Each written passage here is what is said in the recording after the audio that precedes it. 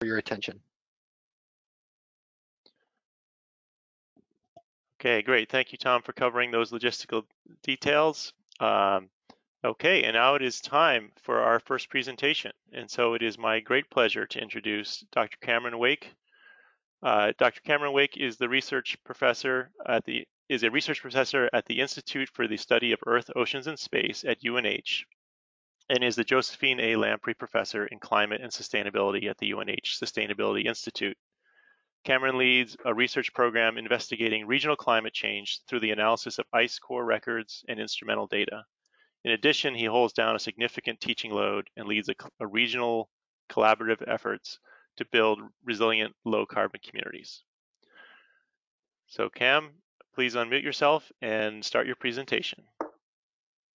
All right, well, thank you, Phil. I hope everybody can hear me okay. It's great to be with you this morning, and I'd just like to start by thanking the whole DES team for setting up this webinar and training and for inviting me to speak, and thank all of you. Looks like 95 of you out there for attending. I think it's going to be an interesting morning. So as Phil has already mentioned, a couple of years ago, we actually pulled together organized primarily by New Hampshire DES, an update to our New Hampshire coastal flood risk summary. And that report was presented in two parts, and the science is the part I'm going to talk about today, and then Natalie Morrison this afternoon will be talking about the guidance, which is how you might apply that science to various types of projects. So I just wanted to provide you with next slide with a little background, is that this whole process initially got started back when the New Hampshire Coastal Risks and Hazards Commission actually met for, I think it was 3 years, 2014 through 2016, and came up with a report on preparing New Hampshire for projected storm surge, sea level rise, and extreme precipitation. As part of that effort, and at that time, they created a science and technical advisory panel, which I served on, which then produced a report on essentially looking at sea level rise, storm surge, and extreme precipitation in coastal New Hampshire. And then they passed an RSA that essentially requested that that report be updated every 5 years. And I just want to say this was unanimously accepted by everybody who served on the commission, in part because we really want to ensure that our response is tied to what the latest science is. And so what you're hearing today is essentially an update of that initial report that came out in 2014, and our report was published in 2019. Next slide. What I want to do before I talk about the report actually is just start the morning with a little video. It's about a 6-minute video that essentially introduces the science report. Then I'll come back in and talk about, provide details to those various 5 sections that we're going to talk about. But you can sort of sit back and watch this video, and an extra gold star if you can identify who the narrator is.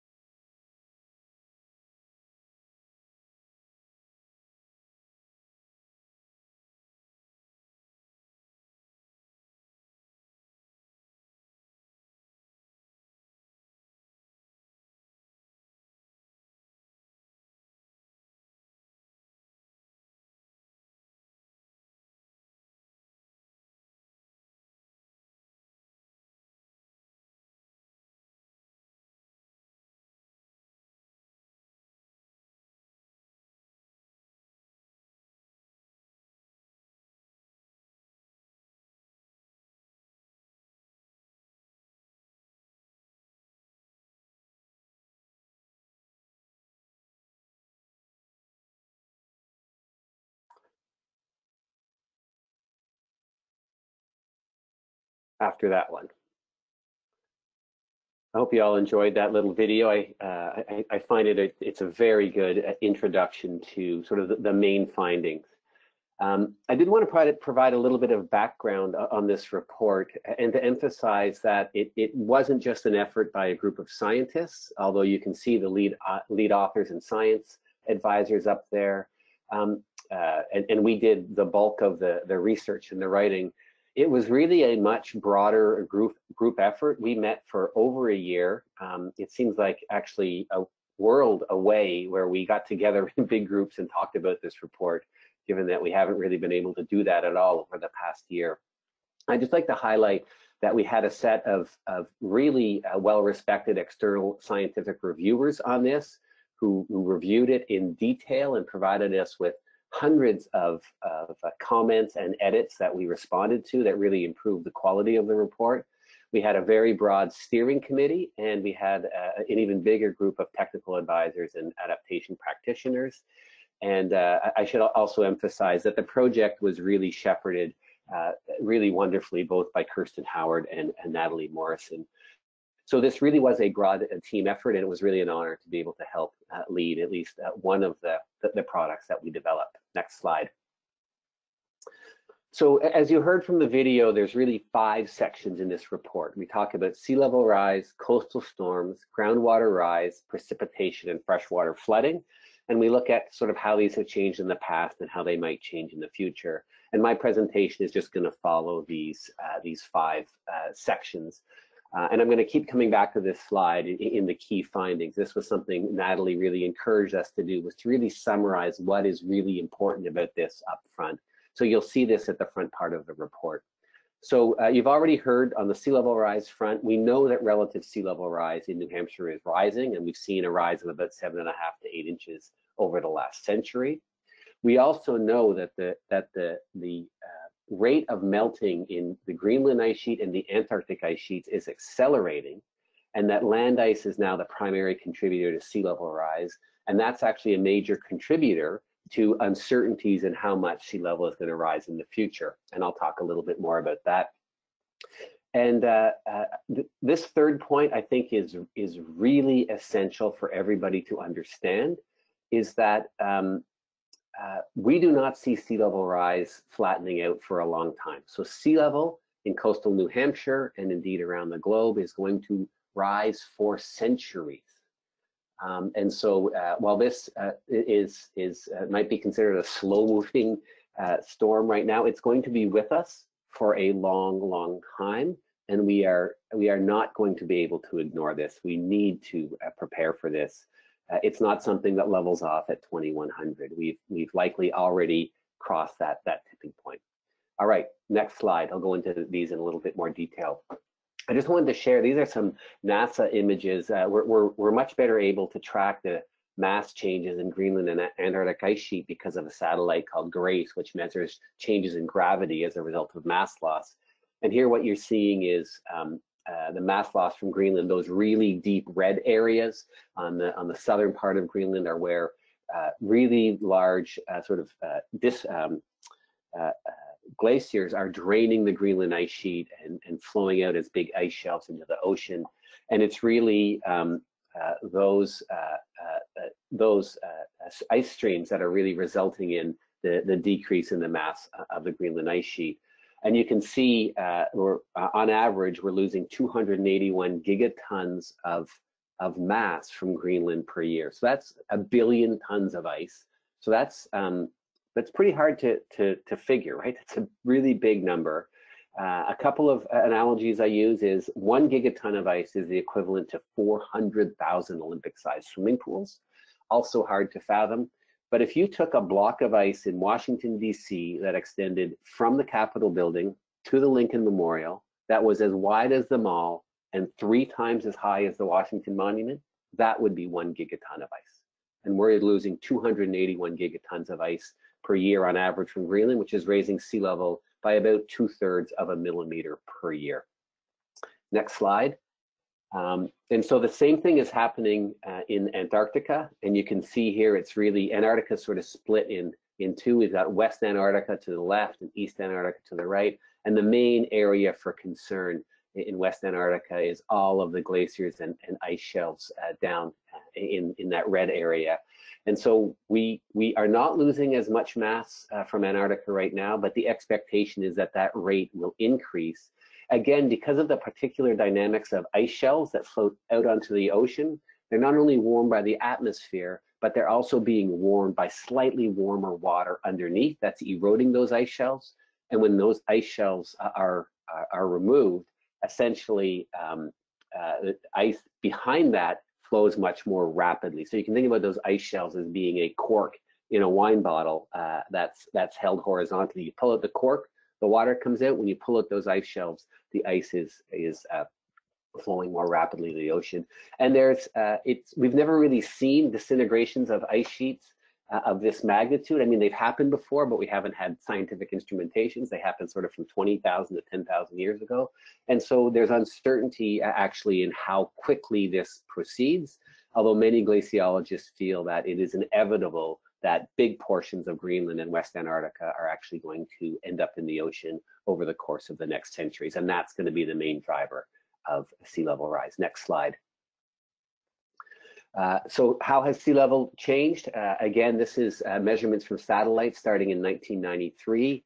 The black line here represents the observed sea level rise. And then down here, you see the components of that. Sea level has been rising because of thermal expansion. So warm water is less dense. It takes up more space. And so as it warms, as the ocean warms, the water increases. And then the blue line represents added water to the ocean, which is coming primarily from the melting of glaciers and ice sheets and transferring that water from the land into the oceans. And then if you add those two up, you get the purple line. So you can see that our understanding of changes in the system is actually pretty good. Next slide. And you can see that sort of we've seen since 1993, we've seen sea levels go up by almost 4 inches globally. Next slide. Thank you. So in terms of looking at future sea level rise, we actually decided to take a probabilistic approach based on the research that Bob Kopp from Rutgers has actually presented. And what he does is looks at all the different processes that drive relative sea level rise at specific locations. So we focused a lot on relative sea level rise because that's what we are going to experience at the coast of New Hampshire. So I've talked about how the ice sheets contribute to that. I've talked about how glaciers contribute to that. We've got thermal expansion. There's also oceanic processes that affect our sea level rise. And so as we have changes in the Gulf Stream, we're going to have changes in the flow of the Gulf Stream. We're going to have changes in sea level rise here. And the way I've heard it explained is the Gulf Stream appears to be slowing down. And as it slows down, it kind of flattens out a little bit. And as it flattens out, that affects sea level on much of the east coast of the US. Changes in Earth's gravitational field, specifically by the melting of glaciers or these big ice sheets, actually is affecting sea level rise. So sea levels are sort of higher close to Greenland and Antarctica because of that mass. As that mass reduces, local sea level around those ice masses decreases, while in other areas it increases. And then changes in land water storage as a result of dams or pumping water for groundwater or other processes can affect relative sea level rise. And then there's these local non-climatic sea level rise changes due to glacial isostatic adjustment, important here. So our coast is relatively stable. It continues to sink a little bit. It's a much bigger problem south of here, where their coast is sinking at about the same rate that global sea levels are rising. So you hear about this in Maryland all the way down to South Carolina, is that relative sea level rise is greater there because the coast is sinking. So we considered all of these and actually developed probability distribution functions for all of these to estimate probabilities on different sea level rise projections. Next slide. I should also emphasize that we did these for different global emission scenarios.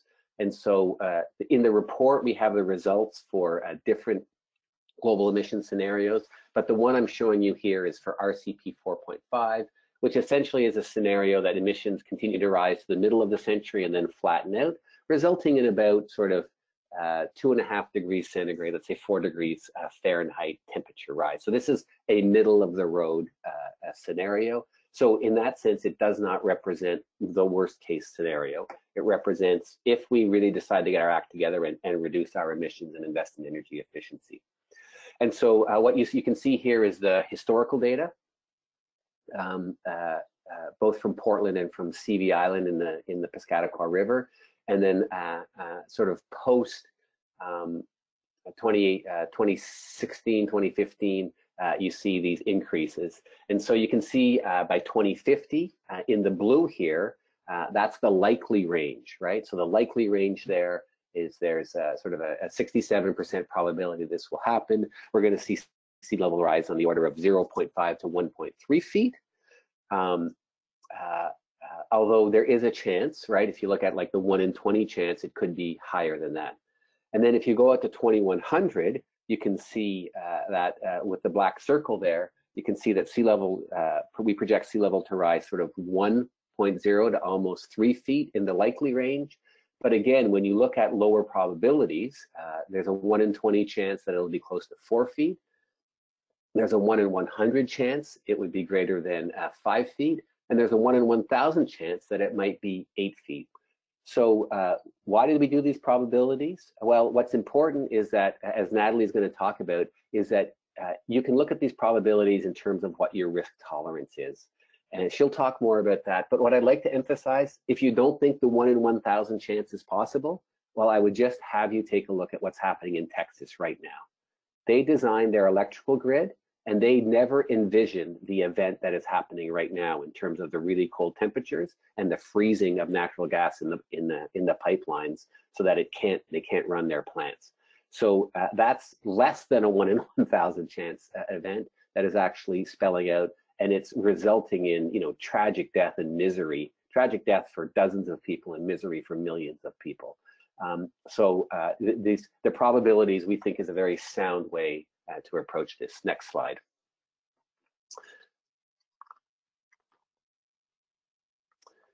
And then I'm not going to go through this in detail, but in the report, we have sort of all of those numbers spelled out in considerable detail in tables that we hope are really straightforward to read and color coded. So if you want more information, please feel free to reference those. Next slide.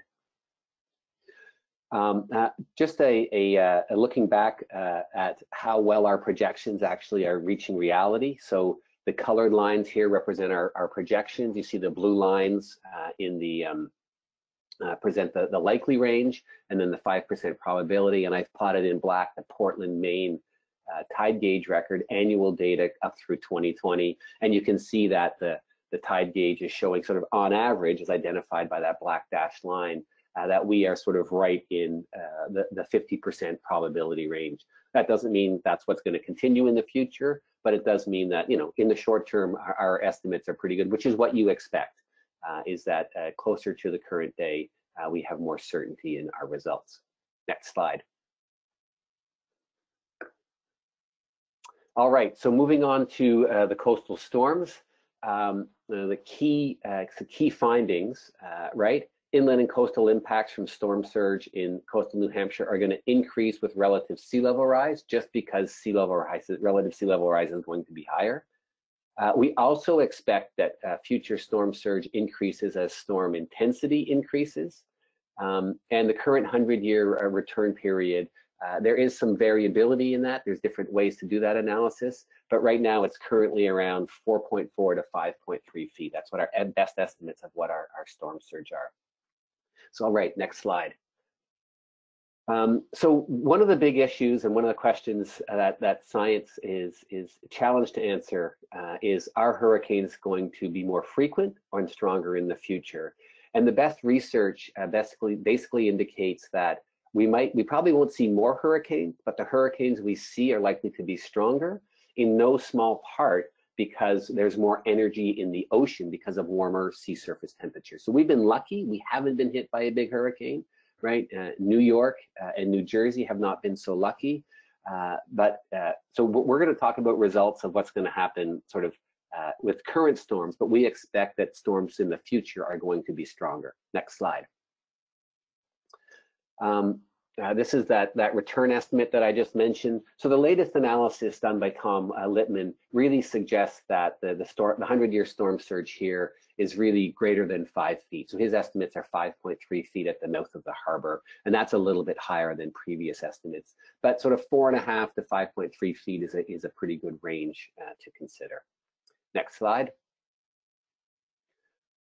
There's a lot of data here, and I want to go through it a little bit because this is really important. And again, this comes from some detailed oceanographic and tidal modeling that Tom Littman and his colleagues have done.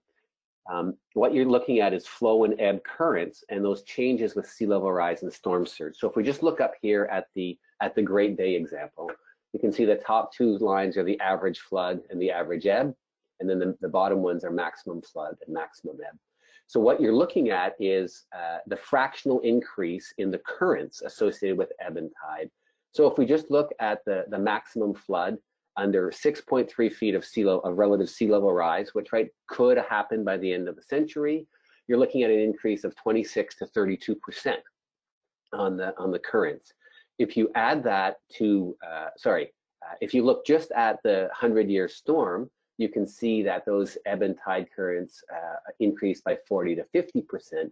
And if you combine both sea level rise and the storm surge, you can see that there's an increase in those currents on the order of 61 to 97%. Why is this important? Because when we put infrastructure in the ocean, we want it to last for a long time. So if we think about bridge abutments or piers, that we expect there to be more currents on those piers, on that infrastructure in the future. Both associated with sea level rise and with 100-year storms, and certainly with both. So this is really something to start considering as we think about transportation infrastructure in the water. And you can see sort of the main points, right? The box down at the bottom there, that second point, flood and ebb tidal currents will increase under sea level rise, even without storm surge, and then they'll increase more with storm surge. And there's important consequences for loading on structures. Next slide. All right, groundwater rise. Two main points coming here is that coastal groundwater levels are going, three main points. Coastal groundwater levels are going to rise with relative sea level. The amount of groundwater rise is going to be greatest at the coast, and it's going to decrease inland, but it's going to go much further inland than we might expect sort of tidal flooding or even storm surge flooding to occur. And I'll show that. And that this is really quite a heterogeneous system. So there's quite a lot of spatial variability in how far inland that will relative groundwater rise will occur. In no small part so related to coastal geometry and geology, and then the proximity of freshwater discharge areas and wetlands. Next slide. I'm going to sort of skip over to just do this really briefly, but there's many ways that sea level rise is going to affect groundwater. It's going to affect relative groundwater rise. It's going to affect potentially septic systems. It's going to affect infrastructure, groundwater discharge to streams, and the landward movement of the freshwater saltwater interface, so affecting groundwater supplies as well. Next slide. So this is a map that Jane Knott and her colleagues have produced that really has, it shows it's a really nice way to envision this challenge, is that it's the groundwater rise as a percentage of sea level rise. So it really helps highlight areas that are vulnerable. And you can see sort of two big bulges, right? One around the Hampton Seabrook estuary, and then another one around sort of between the Gulf of Maine and Great Bay. And you can see that the impact of groundwater rise can extend several miles inland, right? 3 miles, 4 miles, if you look at sort of Great Bay, right? Quite far inland. And so again, this is going to have impacts on a whole variety of entities, from our wetlands to increase discharge to rivers, as well as to our infrastructure as that groundwater gets lifted, right? You can think about septic infrastructure or roadway infrastructure that's going to be affected by this. Next slide. This is a plot that's kind of difficult to see. I just wanted to highlight because it shows that the amount of groundwater rise is relatively variable as you go inland. but it's going to be more at the coast, and it's going to decrease as you go inland. Next slide.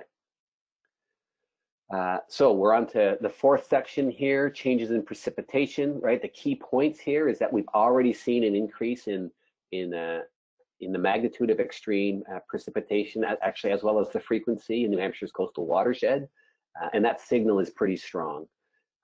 We expect this to continue to increase over the next several decades.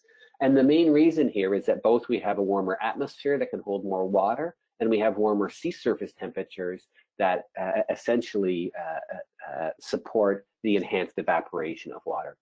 And then the magnitude of flooding in the future as a result of this increased precipitation is going to depend in part by how much that we build out our watersheds and how much impervious material that we lay down on the ground. Next slide.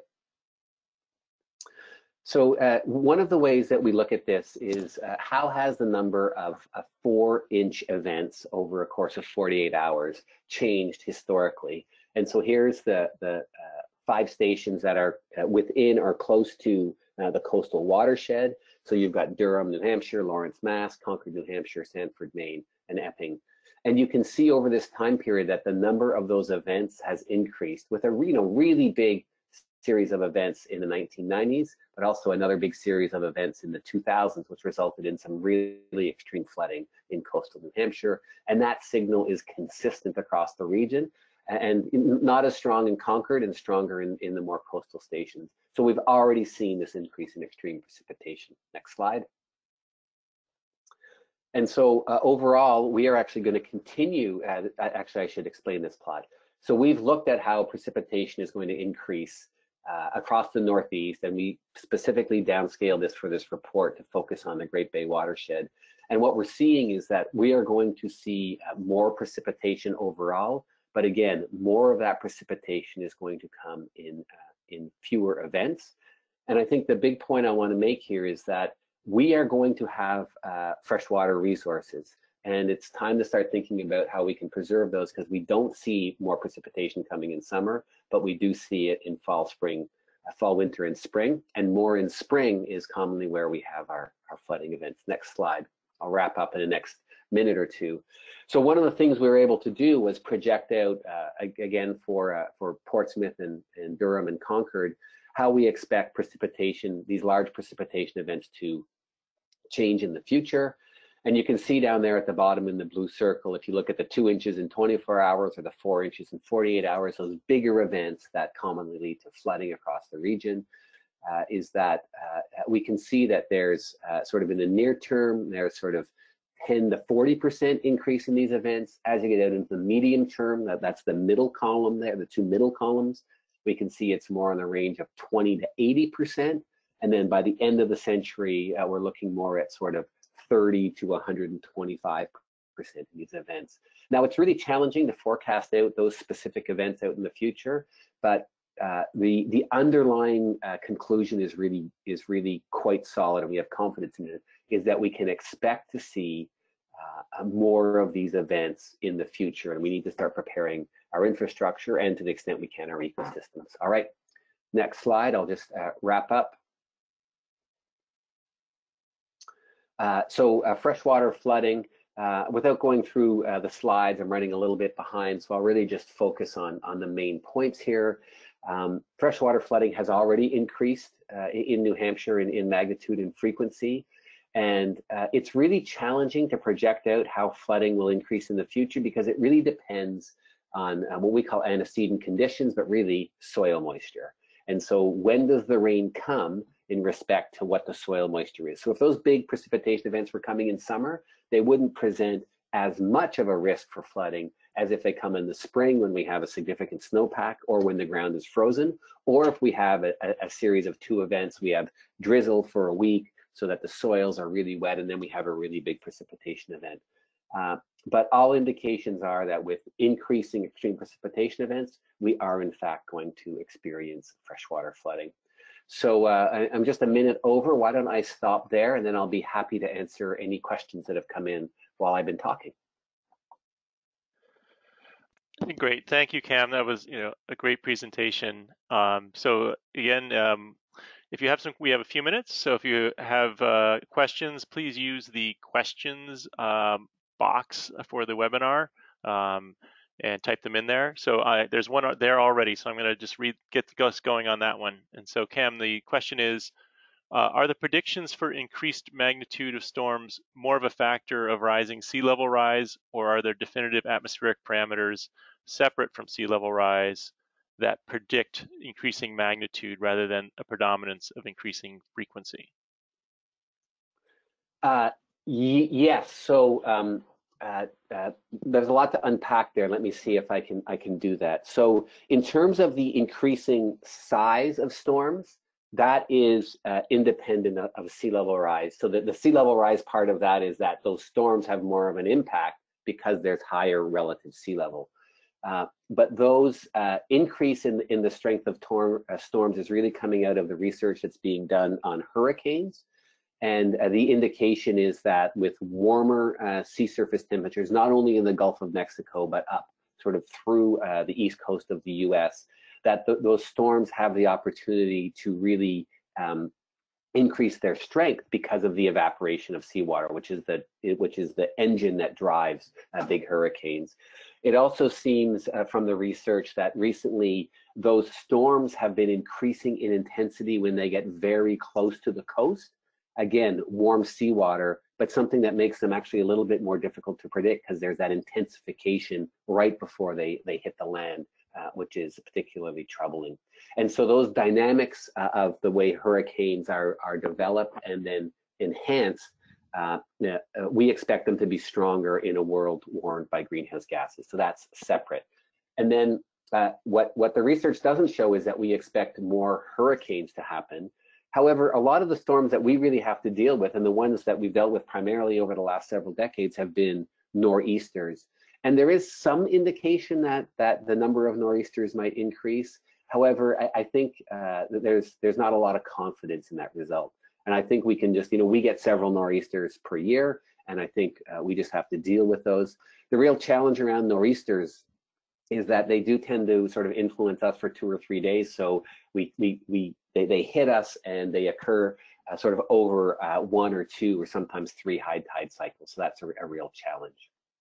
Hope I answered that question.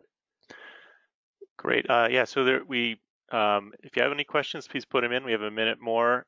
So Cam, while people are typing, I had one question on that.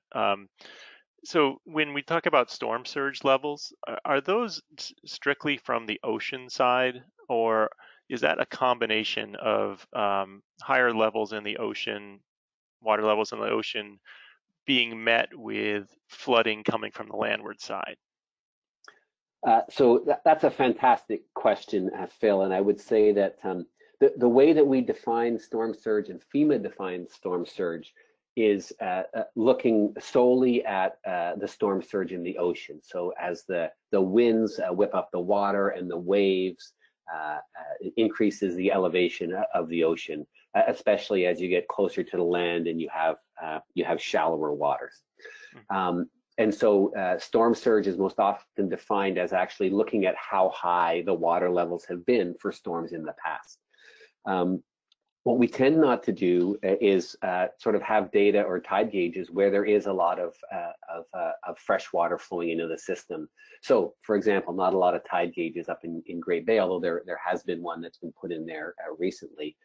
The second part of your question there is a really good one, in that we have not really begun to well, we've begun. We haven't done it, I would say, really well in integrating the models of freshwater flooding combining with storm surge. So what are those impacts? So you can imagine sort of a storm surge wave making it up into Great Bay. If there was a big flood coming down the Oyster and the Lamprey River, sort of what happens at that interface, how much sea level rise would go up. I think that's an ongoing research question, and one that has been asked by a number of people, and there's some significant efforts to try and address that. I think at the very least we have to acknowledge that there's going to be some significant impacts as sea level rises and these extreme precipitation increases. But right now we haven't been able to model it to quantify that. I hope that's something that we can address by the time that the next coastal flood risk report comes out. Okay, I know we're running a little over time. We have one more question, and I'm just going to get it out here while we have you here as such an expert. How has AMOC slowed over your analysis period, and what impact does this have on New England flooding versus, let's say, Chesapeake flooding? I'm not sure what AMOC is, but do you know what that is? Atlantic Meridional Overturning Circulation, more popularly known as sort of the formation of North Atlantic deepwater, but it's essentially the Gulf Stream is the surface part of that, and as the Gulf Stream flows north, it loses its heat, it gets more dense, and ends up sinking and flowing down the Atlantic Ocean, down into the southern Atlantic Ocean, and then picks up bottom water from Antarctica. And so what we've seen is as the North Atlantic warms and freshens, that water is becoming less dense. It's not sinking as much. So the strength of Atlantic Meridional Overturning Circulation is decreasing. And so in terms of the question, I don't know exactly how it's changed over our period of analysis if you think about the last few years. Over the last 30 years, there has been, we think that there's been a significant decrease in the strength of that. It actually turns out it's really hard to measure and model. I mean, it's an enormous amount of water that we're talking about. But what's crystal clear is that the one of the two places on the Earth that is cooling is around Iceland. And what we expect is that cooling is being driven by a decrease in the energy that's transported northward with the Gulf Stream. And what that means for us, I mentioned just briefly at the beginning, is that as the Gulf Stream slows a little bit, which again is the surface expression of AMOC, is that it's likely to spread out, and that spreading out is going to result in higher sea levels across the East Coast. And I think you can see it manifested in that curve I showed from Portland, is that we have these periods of 2 to 3 years when the tides in Portland are measured as much higher, like 3 to 4 inches higher over a year or two, and then it drops back down again. So it's being expressed in variability in the tide gauge data in Portland. Great. Okay. I think we have to end it there. Cam, it was a fascinating presentation and great answers. I wish we were in a big room where we could all give a thundering round of applause. And I checked earlier today, and there are no emojis that we can turn on to show a virtual applause. But I think I speak for everyone in saying a great presentation, and many, many thanks for sharing your deep knowledge on this topic. My pleasure, Phil, and looking forward to the presentations to come. Okay, great. So let's move on to our next presentation. And so it is my pleasure to introduce Dr. Jennifer Jacobs.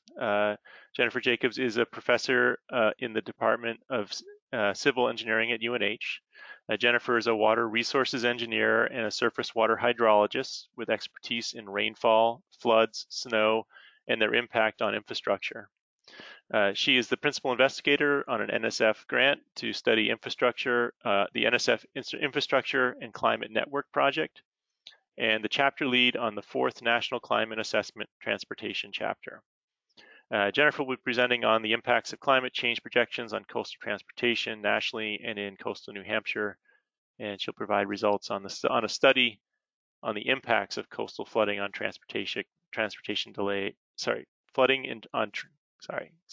impacts of coastal flooding on transportation, traffic delays, and pavement integrity due to groundwater rise. So Jennifer, please unmute yourself and begin your presentation. Great, thanks so much, Phil, for the introduction. Can everyone hear me okay? Yes. Great. And also thanks to Kirsten and the rest of the New Hampshire DES team for pulling together this workshop. This is a great opportunity to hear lots of different pieces of what's happening in our region. So as Phil said, I'm going to be focusing on transportation infrastructure. Cameron did a fantastic job of setting up what's happening from the climate stressor side. And now I'm going to provide just a little bit more granularity on it. As Phil also mentioned, I wear a lot of different hats, and so I'm going to bring in some of those different bits and pieces in order to be able to give everyone that's listening a context both nationally as well as locally about what's happening about the impacts from climate stressors on some of our transportation infrastructure. Next, please. If you are sitting in, next slide, please. There we go. If you're sitting in your agency, chances are you think about those climate stresses, and you think about the things that Cameron was talking about in a way that's really centric to things that matter to you. For me, when I see the disasters that are happening, whether they're recent disasters or disasters that are happening right now, I oftentimes focus on the fact that most of the pictures that we see have roads in them. And those roads have got people connected to them, they've got communities. And as soon as you interrupt the transportation system by some of these climate stressors, you're impacting those communities, those people in the economy. We're seeing it right now down in Texas.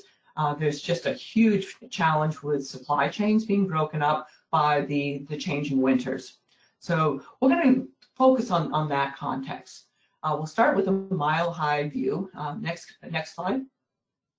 And we've been thinking about this at a national level for well over a decade. Started early on in the 2010 or so, when we started feeling a lot more climate stressors hitting our coastlines. Hurricane Sandy, Hurricane Irene really got us going and thinking about what are the challenges from those on our coastal regions from hurricane stressors on our transportation infrastructure. And the Federal Highway Administration at the national level was really leading the way and was instrumental in getting us going and thinking about those challenges and how vulnerable our coastlines are. And so moving forward, the challenges weren't just on the coastline. It became really clear that inland stressors were also problematic, that particularly in flooding. So flooding, whether it was Vermont, Colorado, Midwestern regions, flooding has really been a challenge, and it's been one that's been accelerating. And so we moved on and started thinking more about not just coastal areas, but also flooding. The stressors and the challenges are not limited to flooding or to the coastal sea level rise. And so we're trying to get all the different bits and pieces together.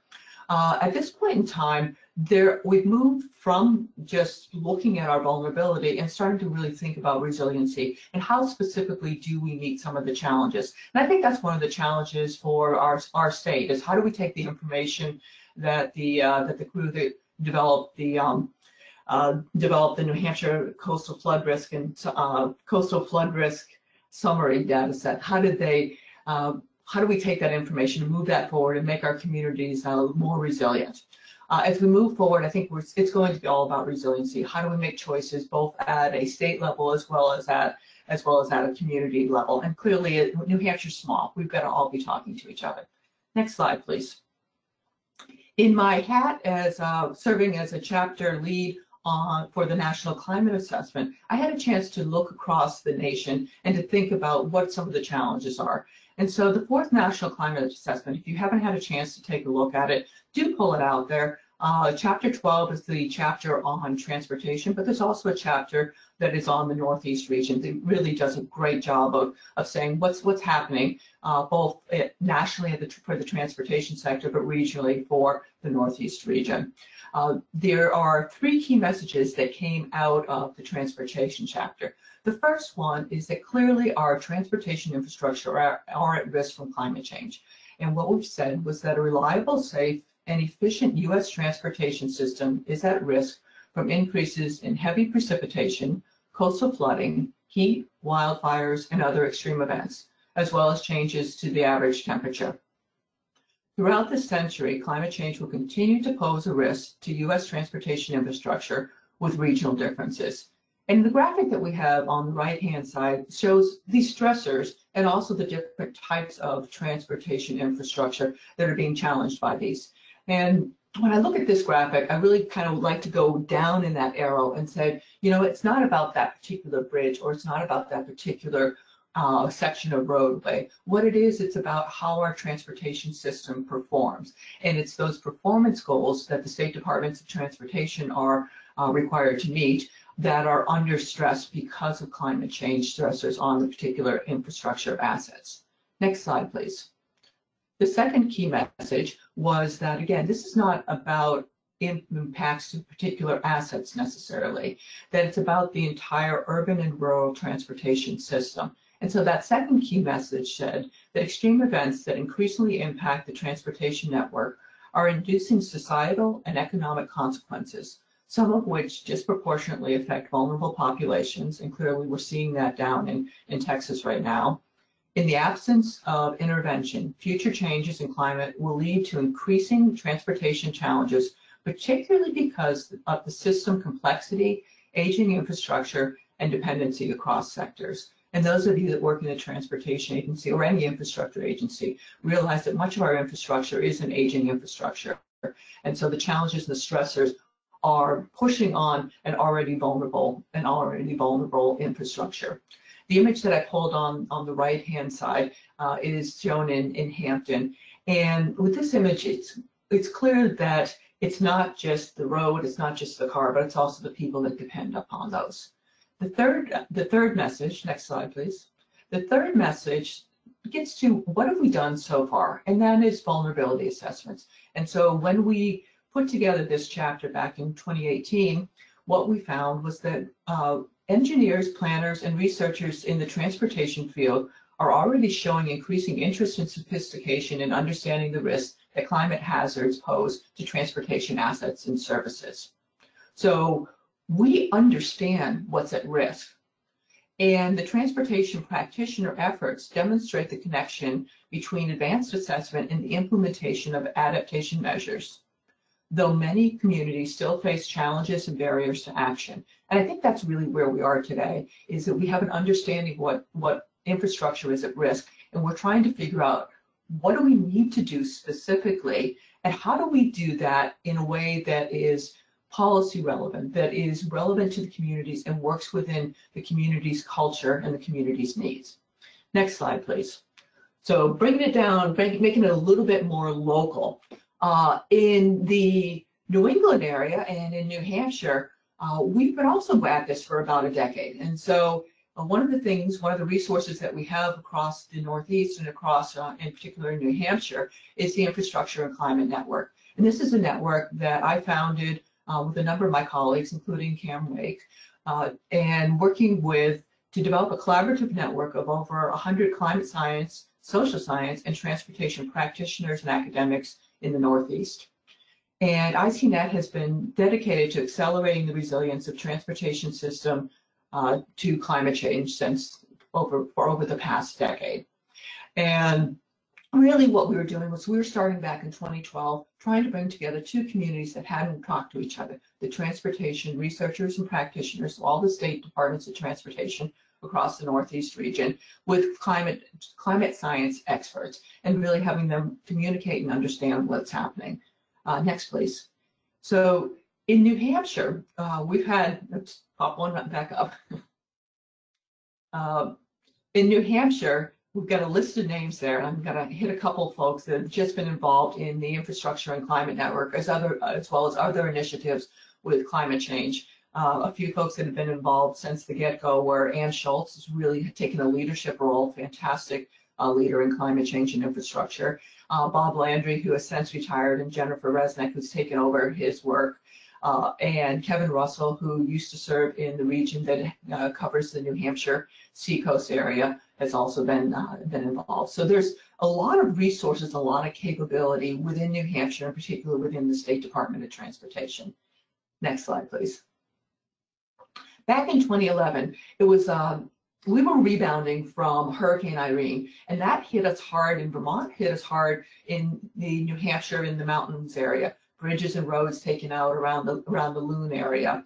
And one of the questions that we asked the state departments, and leads in the state departments of transportation, was, what keeps you up at night? And next. And so the answer was, and it's really the same answer that we're seeing now, is flooding was the big one. It came to mind in a number of different ways, but also winter maintenance, frost heaves, potholes. And then the last one on there that you're going to see in orange at the top is the tidal flooding. So sea level rise and some of the challenges there were also coming to mind. So those are kind of the big three as we look across the state and across the region: flooding, changing winters, and the sea level rise. Next, please. So what we did as a community is we've started pushing on some of these and trying to get a better understanding of what's happening, what those challenges are, and how do we respond to those. And so I'm going to hit a few of those. The first one that I think we kind of missed the boat on a little bit in NCA 4 was that we didn't really push on the changing winters. And the polar vortex and the effects that we're seeing all across the mid part of the country, all the way down into Texas, is really a precursor and challenge to that winter is getting weirder and it's getting different. And if you're as old as I am and have been around New Hampshire as long as I've been, you know that things are changing. You've seen it. But clearly what we're seeing is that our winters are getting shorter. Our shoulder seasons are kind of pushing in. We have less snow, but it's not always that way every single year.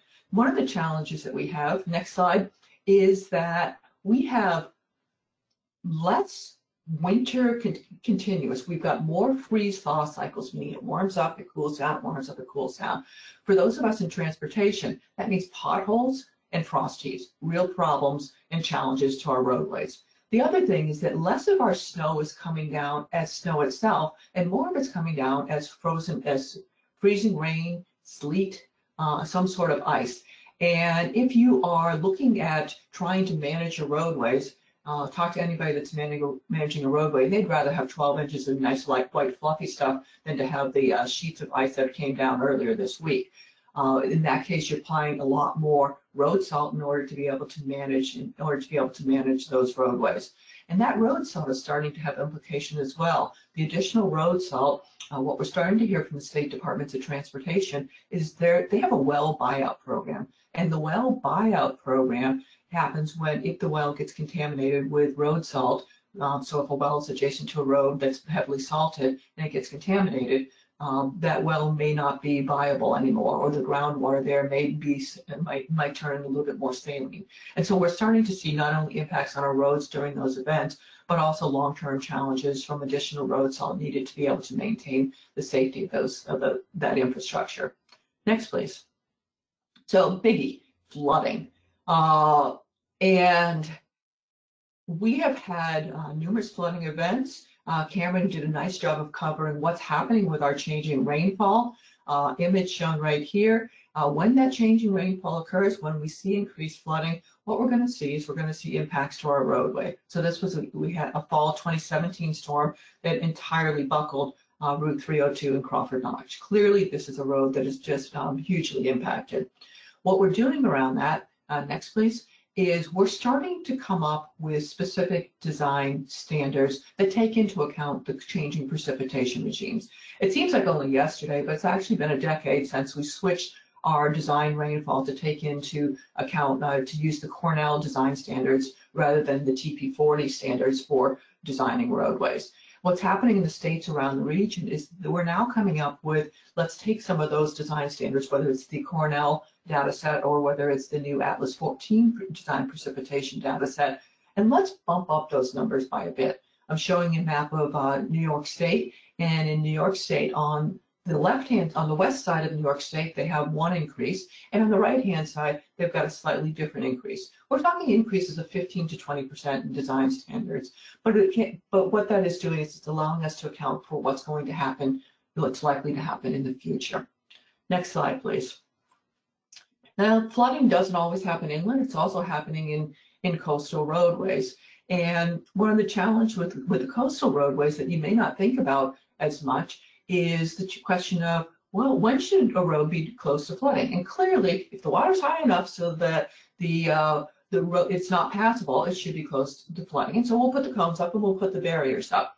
One of the things that we think a little bit less about is as the water starts to recede, when do we pull those cones off? And usually people are trying to drive through as soon as they possibly can, standing water notwithstanding. So if the Jeep can get through that, it's going to give a shot. As soon as that road dries out and the water level drops below the surface, people want to use those roads. Next, please. And so some of the research that we've been doing, it's sort of a topic that probably you don't think that much about, but would make sense, is that as soon as your roadway gets wet and your base layers are entirely saturated, it's weaker. And if that roadway is weaker and we put a heavy vehicle on top of it, then what we're going to do is we're going to we can potentially damage that roadway. Now, coastal roadways are designed a little bit different and probably in many cases can handle those roadways. But here what we've got is we've got some challenges between deciding whether or not to open or to close a flooded roadway, in particular when to take those signs off. If we don't open it, we have challenges because we're not letting the commerce through. If we do open it, we potentially damage the roads and put the cost on the public. Next, please. And so some of what we've been doing is figuring out smart ways to be able to determine best practices for reopening up those roads. Next, please. So getting back to our coastal area, Cameron did a wonderful job of setting this up. Clearly, New Hampshire's sea level rise has risen, and we're anticipating that sea levels are going to rise. Are going to be rising more in the future. And we've got some great data and great information about how do we account for that. If we look at the graphic on the left, that's where I start saying, okay, what does the sea level rise mean to our coastal communities? And a lot of it is how do we maintain the roads in those coastal communities? After me, Julie LaBranch is going to be talking about some great work that the Rockingham Planning Council is doing, Commission is doing on the sea level rise and roads in our coastal regions. So next slide. So when we were talking with the Infrastructure and Climate Network, every year that we came back, it seemed like we were talking about, first we talked about sea level rise, and we were talking about storm surge. And then the following year we came back and we started talking about high tide flooding, which is the temporary inundation of low-lying areas during exceptionally high tide events. And then the following year we came back and we just saw Cameron present some of the work that we had done on sea level rise to induce groundwater rise. And so when I look at what's happening in the coastal area from sea level rise, I think that there's really those four things that we need to be taking into account, not individually, but collectively. So next, please. So with the high tide flooding, unfortunately also in New Hampshire, we have the New Hampshire Coastal Adaptation Working Group. This is a long-term established group that does a great job of bringing together the communities as well as the state agencies to think about what the challenges are from climate change for our coastal communities. And this is one image out of a king tide contest. So clearly during these high tide events, what we're seeing is that some of our roadways in the coastal areas are inundated. They're already being inundated, and we're going to increasingly see that in the future. Next slide, please. And communities recognize this. This is an image out of the flood mitigation study that Hampton, New Hampshire commissioned from Malone and McBroom back, and it was presented this past fall. And what they're starting to work on is they're recognizing areas that are flooding during this high tide flooding and trying to come up with solutions. Now, this is a single community, Hampton, doing the work. Next slide, please. Some of the other work that we did for the National Climate Assessment was we looked at these challenges with high tide flooding, and we said, this is not a Hampton problem. This is a problem that is happening throughout the entire East Coast into the Gulf Coast. And what I'm showing here is the number of vehicle hours of delay, just because if you're trying to get through a road, it's blocked from high tide flooding. And so you've got to go around that roadway in order to get to where you need to get to your work, your students, your children's schools. You need to get delivery of goods and services. And what we're seeing is that there's already delays, and that those delays are going to be increasing more and more so as we go into the future. And so one of the things we're trying to push at a national level is not trying to have the communities handle this on a community by community basis, but have more additional resources from federal agencies. Next slide, please. Cameron also hit a bit on the rising groundwater. And with the rising groundwater, what we know is that pavement life decreases when groundwater moves into the underlying layers, and that increased temperatures also weaken the asphalt concrete. And so here what we're seeing is we're seeing the rise next. And if we see the temperature on top, we're weakening the top, we're weakening the bottom, next and next, twice.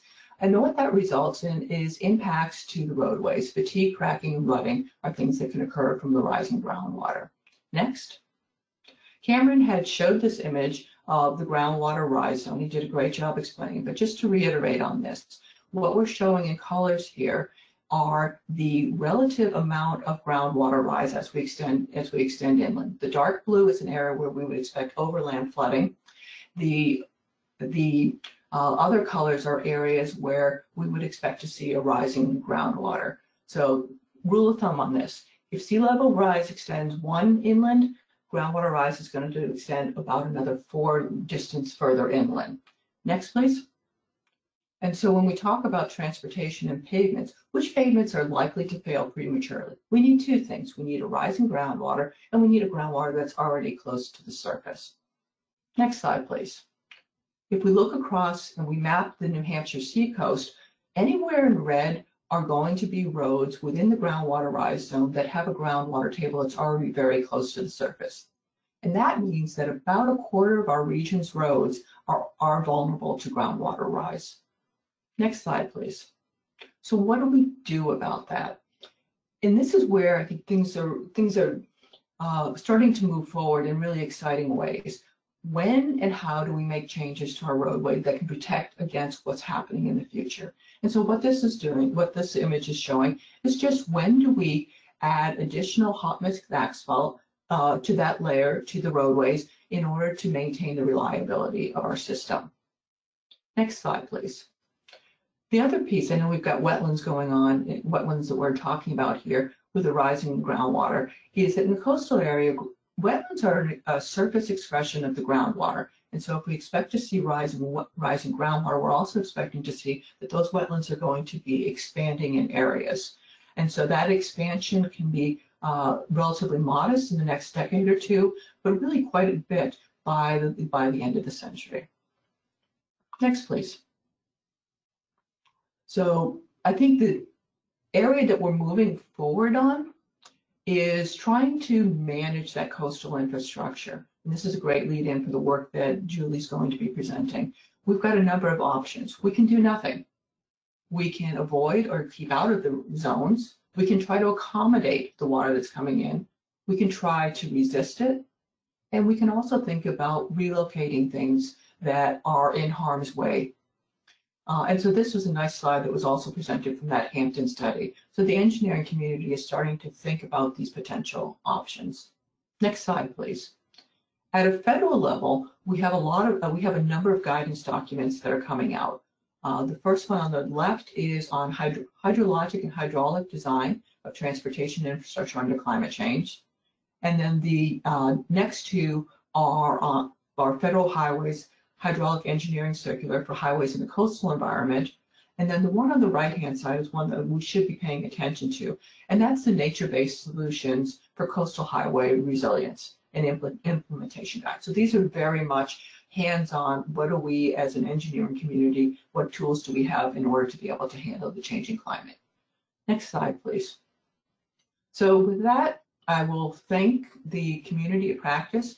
The ICNet community has been an amazing group of people bringing together both the challenges as well as the realities of the world they face and trying to move forward our coastal communities. So there's been a lot of work for those of you that haven't been involved in ICNet that's already been done. So we've got a really very strong foundation to stand on in the state of New Hampshire for making our transportation infrastructure resilient. So thank you to my colleagues and thank you for listening today.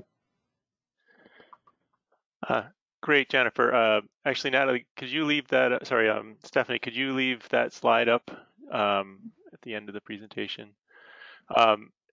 Great presentation, and thank you so much for that. I guess I was just struck by, of course, how nice it would be for us all to be in a big room like that together, able to talk in person. We have a few minutes now for questions. If you have questions, please put them into the question box. I had one that I wanted to ask just to get us started, which was, I just had I appreciate you mentioning, the connections to the wetlands and the expansion of wetlands as a result of groundwater levels increasing. Could you talk briefly about, the synergies that may exist between the stream crossing rules and for aquatic organism passage and geomorphology, geomorphic stability, and the ability of those stream crossings to help with increasing precipitation events? Right. So that's a great question. One of the upsides of the stream crossing rules, in addition to what they were meant to do, was that a lot of the design practices that were put into place to handle aquatic organisms effectively increased the capability to be able to handle some of those larger design storms. one of my colleagues, Charlie Hepson at New Hampshire DOT, took a specific look at that. New Hampshire, Maine DOT took a specific look at that, and what he found was that by handling the aquatic organisms, we were effectively handling the expected increase in 15 to 20% of additional flows. Great. Yeah, thank you. We have one other question that's come in, and I'm sure there's others. So if there's time, please type them in. And the question is, do you believe that increased attention should be given to an east-west evacuation plan as part of a 10-year plan? I think this question is dealing with, because of coastal flooding, do we need to focus on the infrastructure that for the evacuation of seacoast areas due to whatever emergency? That's a great question. It's also a great lead-in for Julie. As we start mapping out which roads in our coastal area are vulnerable, I think what we need to be thinking about is how do we prioritize those roads? And what you'll see is that our coastal roads, as we start moving out towards some of the higher level scenarios, our system entirely breaks down. And so as we prioritize some of those roads, so clearly evacuation routes, access to community resources, whether it's fire, hospitals, we need to be thinking very carefully about making certain that those roads are priorities. And we may be making some tough choices about which roads we try to ensure are capable of handling the traffic and the transport needs. And so it's going to be a large challenge for us. But yes, I do think that making certain that we handle the evacuation routes is a critical part of choices in which roads we manage and which roads we think about. Excellent. Okay, another question has come in, and the question is, I think, related to this issue of the changing winter weather. Are there considerations in hydrologic modeling to look at rain on snow or frozen ground events? So, kind of this thing that we haven't dealt with, in our earlier lives, where you have frozen ground and then heavy rainfall. How do we model those hydrologically? So it's a great question, and one that's near and dear to my heart. The short answer is we don't do that well right now. Most the design rainfall events are strictly based on liquid precipitation, and so we're not thinking about what's happening in the wintertime. I think we're starting as a hydrologic community to understand that that's more of a challenge, and so we're starting to push forward. One of the things that came out from my group recently is design standards for precipitation and runoff that are based not only on precipitation, liquid precipitation, but also on snowmelt. And so I think then moving forward into the frozen ground and those challenges, that's a natural next step. We also have the national water model that's starting to come out, and the community in NOAA is very much aware of some of the challenges with frozen ground. And so hopefully in the national models, those types of challenges will rise to the top. If it's a challenge for the state, we should be verbal about that and let them know that that's important. And isn't the national water model being led by UNH? I know that's a project to try and merge up this land-based flooding with coastal flooding from the ocean side. I mean, isn't that someone at UNH is leading that effort? The national water model is being led by NOAA.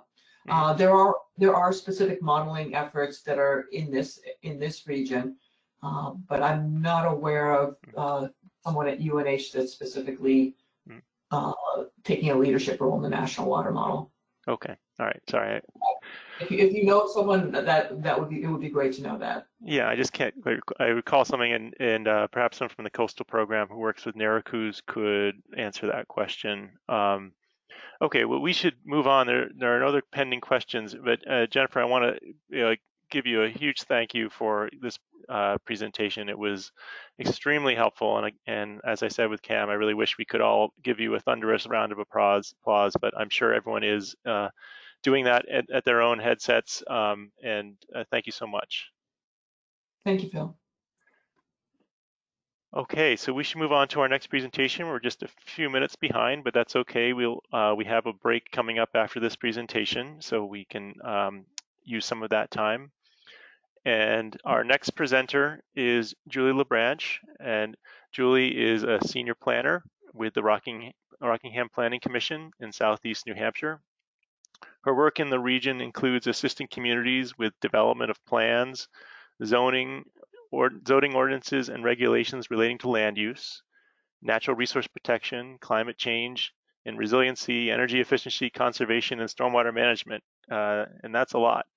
And we're really happy to have Julie here today to present on the Seacoast Transportation Corridor Vulnerability Assessment. So Julie, please unmute yourself and proceed with your presentation.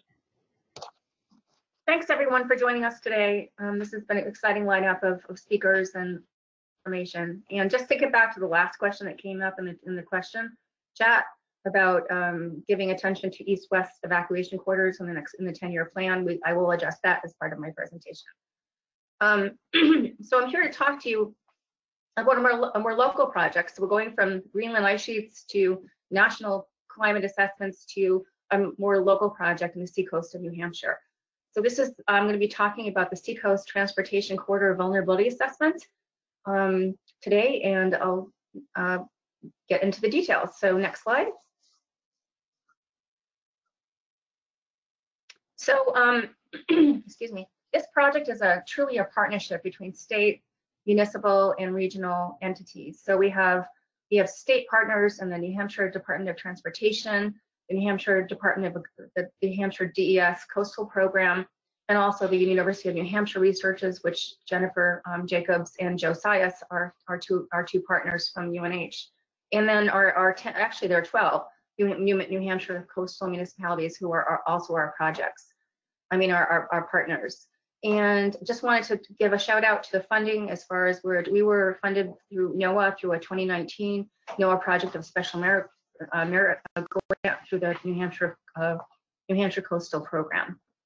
Next slide. So just giving sort of a regional sort of feel to this project. So the Rockingham Planning Commission has 27 communities in its planning region, and the population within those communities is roughly a little under 200,000 people. The employment centers, opportunities are about 120,000. When we start to shrink that down to the 12 coastal communities that were involved in our project, which are the 7 Atlantic coastal communities, so looking from Newcastle, Portsmouth down to Seabrook. We also included Newington, Greenland, Stratham, Newfields, and Exeter as part of our assessment region. Part of that reason was for the very question that came up in the chat just recently, was that a lot of the east-west corridors from Route 1A, from the coast, the immediate coast, transcend local roads and state highways into these other 5 communities beyond, basically west of I-95. And so those 12 communities make up about, a little bit less than maybe 40% of the total population in our region, and more than half of the employment opportunities in the region. So including all of those communities was super important in looking at our assessment area. So our assessment area basically looks at, excuse me, I-95 to the west, moving, east to the Route 1 corridor, and then moving further east to Route 1A, and then including all of the state highways that are east-west or connector roads between those 3 major state highways. Next slide. So the goals of our project were to assess the impacts of sea level rise on the Seacoast Transportation Network within that geography of those 12 coastal communities. So we looked at the 1 foot, the 1.7, the 4, and the 6.3 sea level rise projections to 2050. And these were consistent with our tides to storms vulnerability assessment that we completed back in 2014 for the 7 Atlantic coastal communities, as well as it's consistent with the 2020 science summary that Cameron mentioned that Natalie will detail a little bit later in the day. That is consistent within a couple of inches of the projections for each one of those studies. Given that the tides to storm study was based on on the previous national climate assessment, and the 2020 science summary was based on the most recent climate assessment.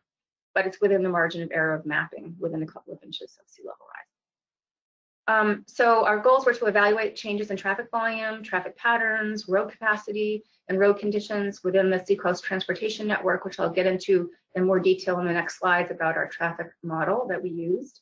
Identifying priority sites for impacts to flooding, looking at not only municipal priorities, but also New Hampshire Department of Transportation and regional impact sites for priority evaluation.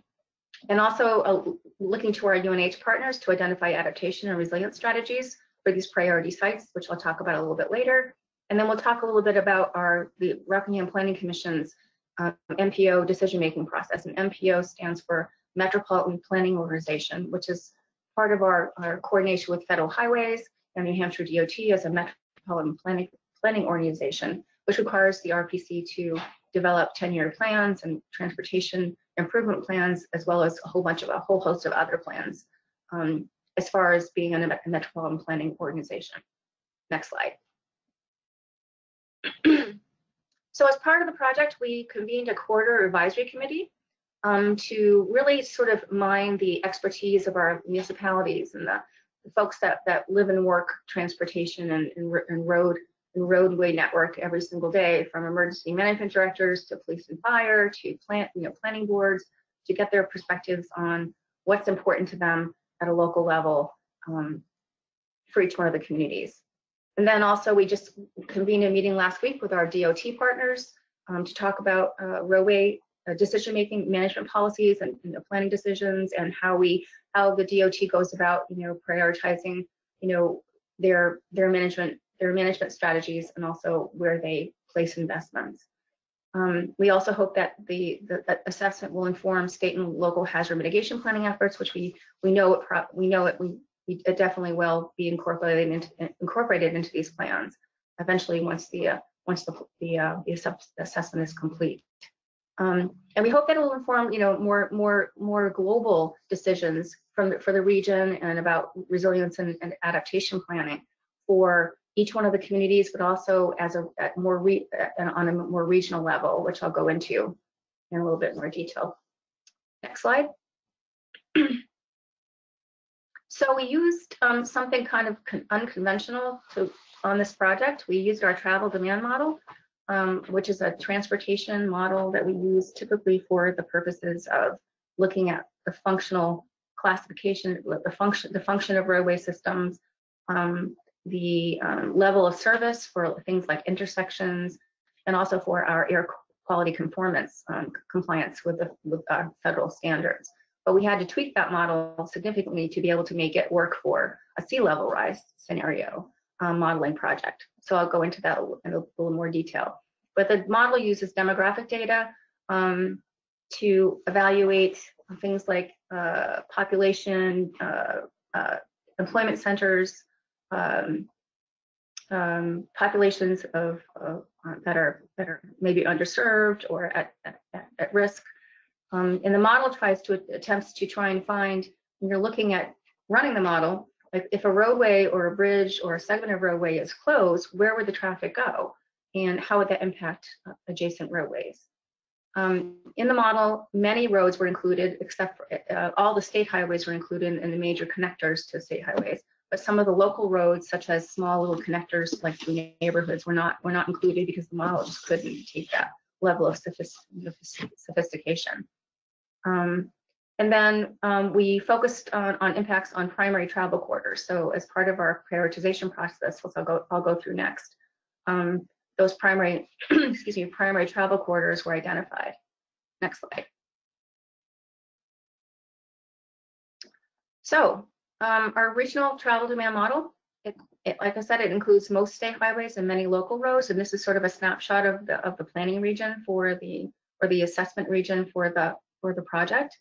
And these are the roads that were evaluated, red being state highways, yellow being more local roadways. Next slide.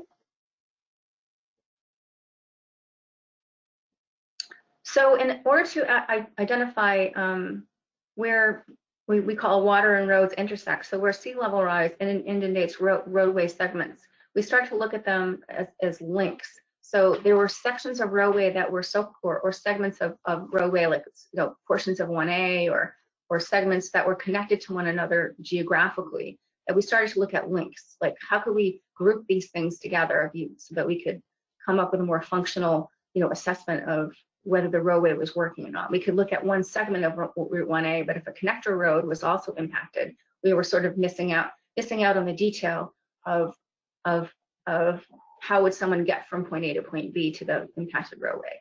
So we started to move things, create these links, and you can see that the numbers, especially, this is very telling when we look at sea level rise scenarios on any kind of impact that we evaluate, whether it's natural resources or transportation networks, that once you start getting over the 1.7 foot of sea level rise, the amount of impact increases exponentially. When we go to 4 feet, we see substantially greater impacts in any system that we look at. Next slide. So when we started to tweak the model, or our travel demand model, and we started looking at what would be the most important things to look at with respect to road closure, we looked at trip generation, so trips from residential uses, trips from employment centers, trips from emergency service centers like hospitals and schools and things like that. We looked at trip distribution, like, so where do these people go when they leave this place? Where, what nodes are they actually traveling to? And then the mode choice, typically it's mostly relied on vehicle travel.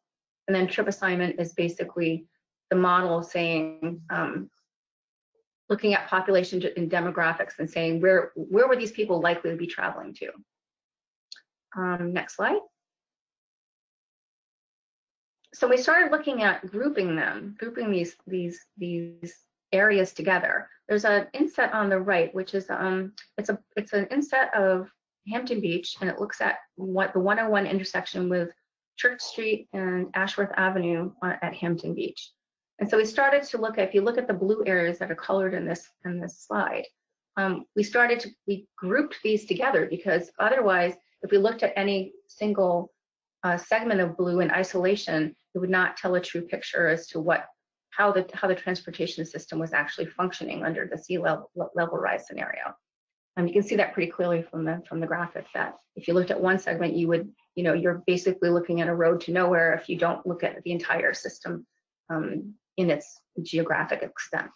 So we started to group them together, and we started whittling things down to, instead of links, 125 links, looking at 24 links, which end up becoming our 24 priority sites that we started to really hone in and look at. Next slide. So again, we started to look at those 24 sites, and we started to score them basically and weight them. And we looked at different criteria to do that.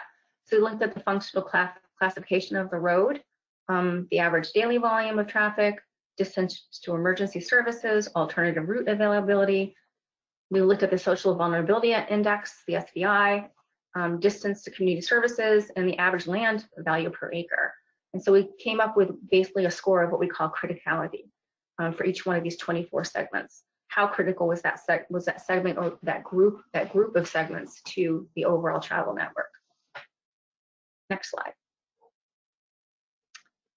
So that was sort of our travel demand model.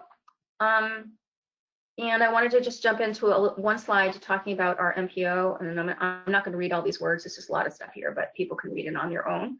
But the Metropolitan Planning Organization is the purpose is for planning for the long-term needs of the regional transportation system. We do that through long-range planning, through our technical advisory committee, which recommends projects to the 10-year plan. We do that through our interactions with our partners at the New Hampshire Department of Transportation and the Federal Highways Administration. And there's been a huge, and I think Jennifer covered this in her slides, that there's been a huge push through Federal Highway Administration in the last few years to plan for a more resilient transportation system. And actually the RPC was part of a Federal Highways Administration case study looking at the way that we've been incorporating climate change and adaptation into our transportation planning structures. our long-range plan, or our 10-year plan, and others. And so there's been a huge push to look at the MPOs, turning towards the MPOs. Actually, through Massachusetts and New Hampshire, we had meetings with both of those groups to talk about how to do this best and share information. So this has been really on the front burner for any sort of MPO planning process that's been moving forward. Incorporating this sort of a vulnerability assessment information and long-range climate adaptation and resilience planning into our planning structures. Next slide. So the outcomes that we hope to get out of this project are, a better understanding of, where our transportation network is actually at most risk, and to identify those critical links and impacts of closures on the overall transportation network. And I just want to kind of dive a little deeper into this particular bullet point, because it goes into that comment that somebody asked before about the east-west highways out of the seacoast, and they become very critical. And I mentioned before, that's why we included some of the outlying communities that are west of 95, because the east-west corridors off of Route 1A, off of Route 1, and over 95, which are very limited in New Hampshire. There's only a couple that cross over 95. There's Route 107, there's Route 101, and I think that's it until you get to Portsmouth. So, and then there are east-west corridors like New Hampshire Route 286 in Seabrook. We move north to Route 101 in Hampton. Then we move north, and we rely on local roadway networks, not state highway networks, to get east-west out of Northampton and Rye and parts of southern Portsmouth. So it's really important to look at those east-west highway connections as part of this project, and we are paying close attention to those connections and how important they are to the roadway network.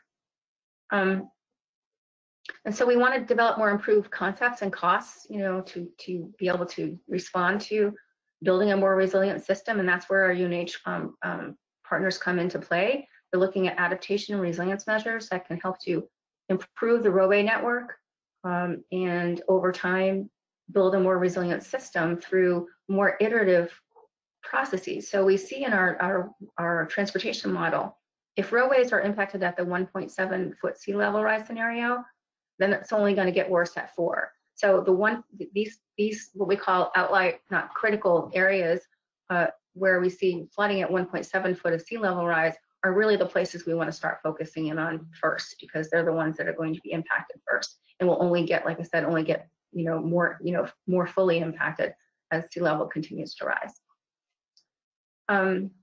And again, we want to incorporate these resiliency factors and these adaptation measures into our project selection process, into the 10-year plan, into our long-range planning process. I think I want to go on to the next slide now. So this is a snapshot of our mapping system that we have. On the left, this is the complete travel demand model network of roads that we look at on the model, and it's the entire region. So it's the seven Atlantic coastal communities and the 4 additional inland coastal communities. And like I said, this doesn't include every single small roadway network. But then on the right, again, this is the snapshot of the Hampton example that I showed before. And we have we call they're web maps that are posted on the project website. Now the next slide will give you the URL to find those maps. But you can go into these web maps and turn on the different sea level rise scenarios, and you can click on and off the different layers that are on it. You can look at travel demand, you can look at population statistics, you can look at flooded roadway segments, you can turn things on and off and look at things at your leisure. You can zoom in, as we did on the image on the right, to the Hampton example, anywhere in this roadway network, and look at where the impacts are. So it's a really dynamic web-based system, and we urge you to go in and play with it a little bit. You can't break it. Whatever you do on it will not be saved to the network, or nothing will happen to it. You can click things at your leisure and zoom in as much as you want, but they're worth really kind of doing a deeper dive if you are, especially if you're a municipal representative or whoever you are, if you have any interest of looking where the our impacted links actually are. And typically they are outlined in the blue color, sort of turquoise blue color. And it's really worth going forward and looking at, in more detail at the maps themselves, because if you look at the image on the left, this is a pretty daunting image, and it doesn't really give you any sort of granularity at all of detail. So, really, diving deep into these maps is really kind of a worthwhile activity. So next slide. So the URL at the bottom is where you can find those web maps.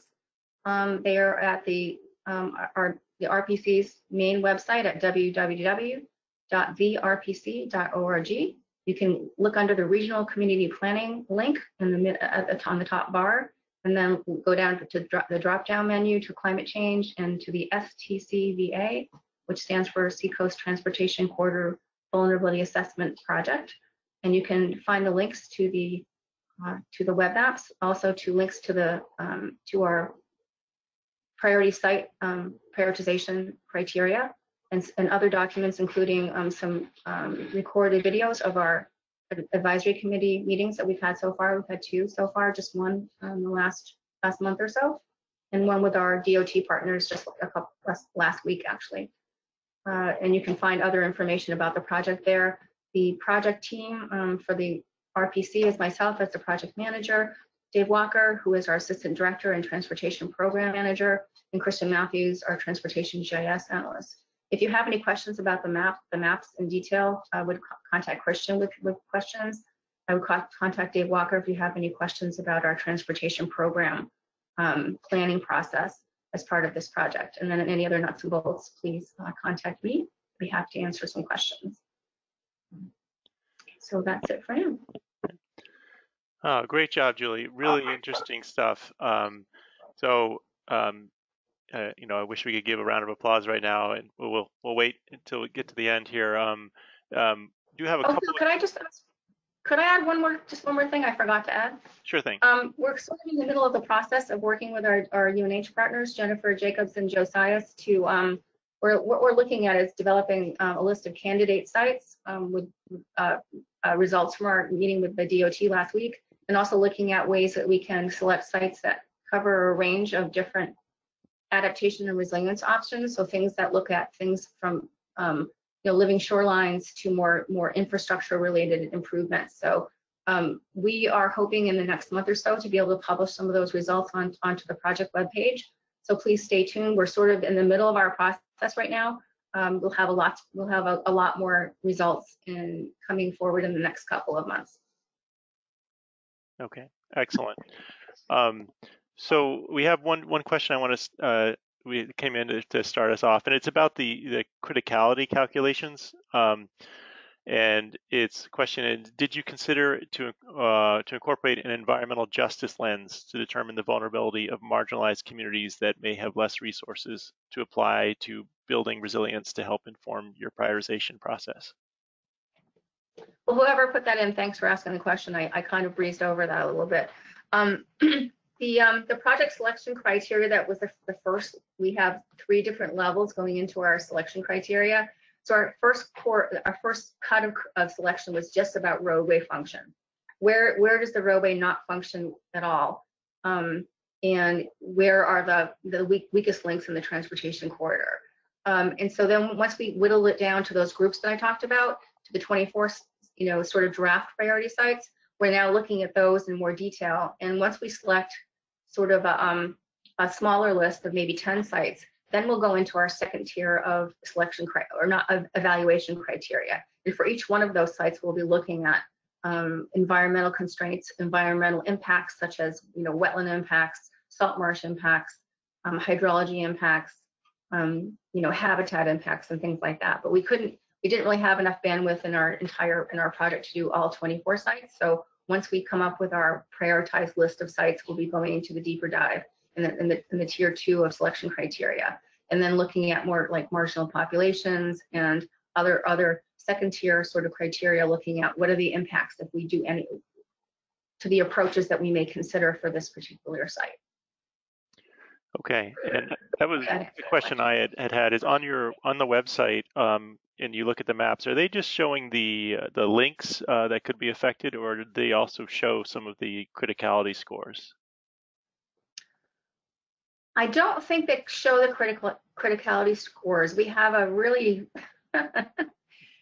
bare of a spreadsheet that goes through that. And if anyone's interested, we'd be happy to post that on, post that so that people could take a look at it.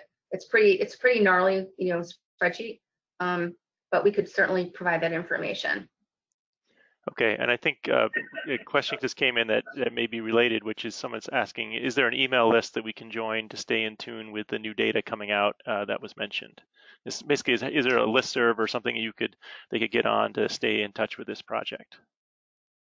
We don't really have like a formal listserv for it. We do have the advisory committee and we have our partners email website, but if anyone would like to email me directly, I would certainly be happy to create one and send out notices when new information is available and when new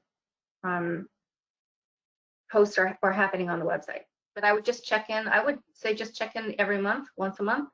Looking at the website, I'm sure there'll be new information posted, probably that frequently in the next 4 to 6 months. But if you wanted to email me, I'd be happy to send you project updates. Okay, great. And here's a suggestion that someone's providing about an EJ layer, which is contacting the EBC New Hampshire chapter. That's the Environmental Business Council. So that's just when I was working in Connecticut, there was specifically designated communities, EJ communities. I don't think that exists in New Hampshire, so perhaps the Environmental Business Council could give you, some information on this.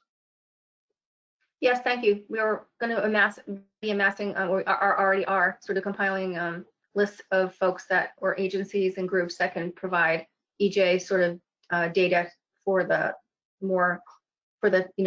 final priority sites that we're going to be looking at in more detail. Thank you.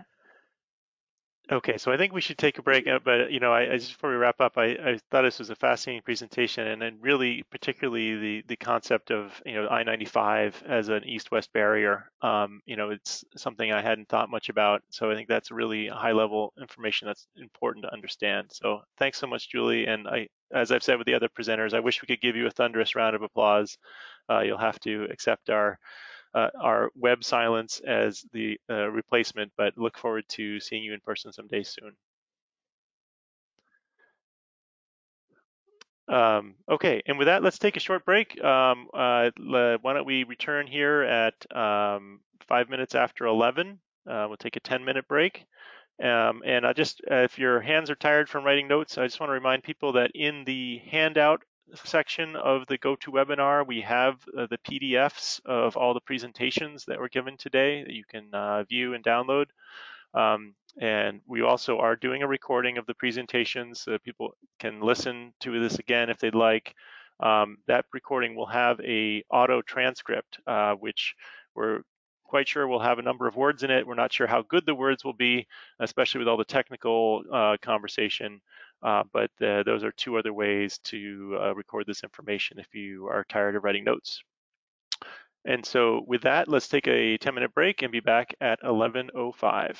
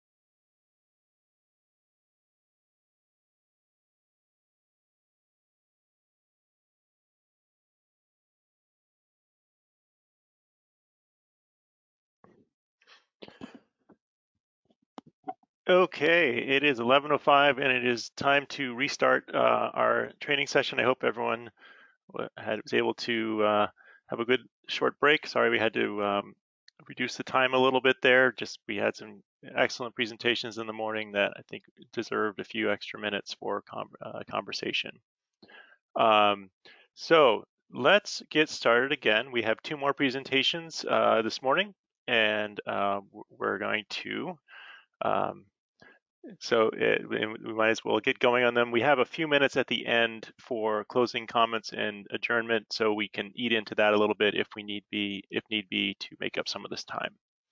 So our first presentation today is, in the second session, is by Natalie Morrison.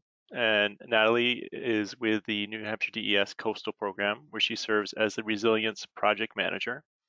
Natalie will provide an overview of the New Hampshire Coastal Flood Risk Summary Part 2, Guidance for Using Scientific Projections. She'll walk us through a step-by-step approach to understand and plan for flood risks for transportation projects. So, Stephanie, will you please advance the slides to Natalie's presentation? And Natalie, will you please unmute yourself and begin the presentation? Thanks, Phil, and good morning, everyone.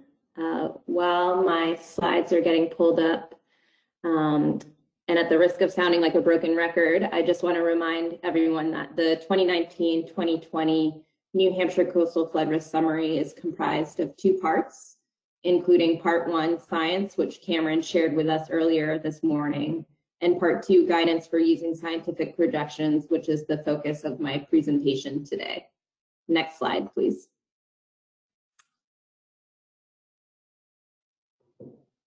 As you heard before the break, coastal flooding is already a serious problem confronting coastal New Hampshire communities, and unfortunately, things are only expected to get worse in the coming decades. This knowledge ultimately begs the question, what do we do about it? Which is exactly what Part 2, Guidance for Using Scientific Projections, seeks to answer. Next slide. The guidance was published by the University of New Hampshire in March of 2020, and as Phil alluded to, it provides guiding principles and a step-by-step approach for incorporating the updated projections from Part 1 Science into a variety of different private, local, state, and even federal projects, including planning, regulatory, and site-specific efforts. To give you a few examples of how the guidance is intended to be used, a local planning board charged with developing a coastal hazards and adaptation master plan chapter could conceivably use the guidance to determine the appropriate coastal flood risk projections to plan for, and to then identify high-risk areas where it may make sense to implement a combination of adaptation approaches. That same planning board could also use the guidance to inform changes to local land use regulations to require permit applicants to account for future coastal flood risk conditions. And finally, and perhaps most relevant to today's conversation, the guidance can be used to inform the siting, design, and construction of site-specific projects taking place in any of New Hampshire's 17 coastal zone communities. And when I say coastal zone communities, I mean the 7 communities that directly border the Atlantic Ocean from north to south, as well as the 10 communities that surround the Great Bay estuary a little bit further inland. I'm going to pause there to give you a disclaimer that Stephanie Giolongo from the DES Wetlands Bureau is going to be giving a presentation during tomorrow's session focused on how aspects of this guidance has been incorporated into the coastal vulnerability assessment requirements in the new wetland rules. So I'm going to avoid talking about that today, and am instead going to present a general overview of the guidance so that you're equipped with enough background knowledge going into tomorrow's session. Just be aware that some, but not all of the material that I cover today may be relevant for completing a coastal wetlands permit application. Next slide, please. So that all being said, let's start by taking a look at the 9 guiding principles, which are listed here and explained in much more detail in the report. In general, these guiding principles suggest that decision makers preparing for future flood impacts should support greenhouse gas emissions reductions to avoid worst-case coastal flood risk projections, determine tolerance for flood risk, prioritize equity and justice of socially vulnerable populations, protect natural, cultural, and historic resources and public access, act early and incrementally, consider the full suite of adaptation options ranging from taking no action to relocating important assets out of harm's way, adopt flexible strategies, monitor performance, and adjust course as needed and as conditions change, coordinate and collaborate a lot with all relevant stakeholders, and finally, keep in mind the liability of not taking action now that you are equipped with the scientific information that leads us to believe action is needed. These guiding principles are all equally important in my mind, but I want to take a minute to dig into the second principle in a bit more detail. Next slide, please. So when planning for future coastal flood risks, it's important to note that not all projects require the same standard of preparedness. And so recognizing this, one of the guiding principles presented in the guidance is to determine tolerance for flood risk in order to select the most appropriate coastal flood risk projections to plan for on a case-by-case basis. Tolerance for flood risk, which I sometimes refer to as TFR, is defined here as the decision maker's willingness to accept a higher or lower probability of flood impacts based on several characteristics, including things like project value or replacement cost, capacity to adapt, importance for public function or safety, and sensitivity to flooding.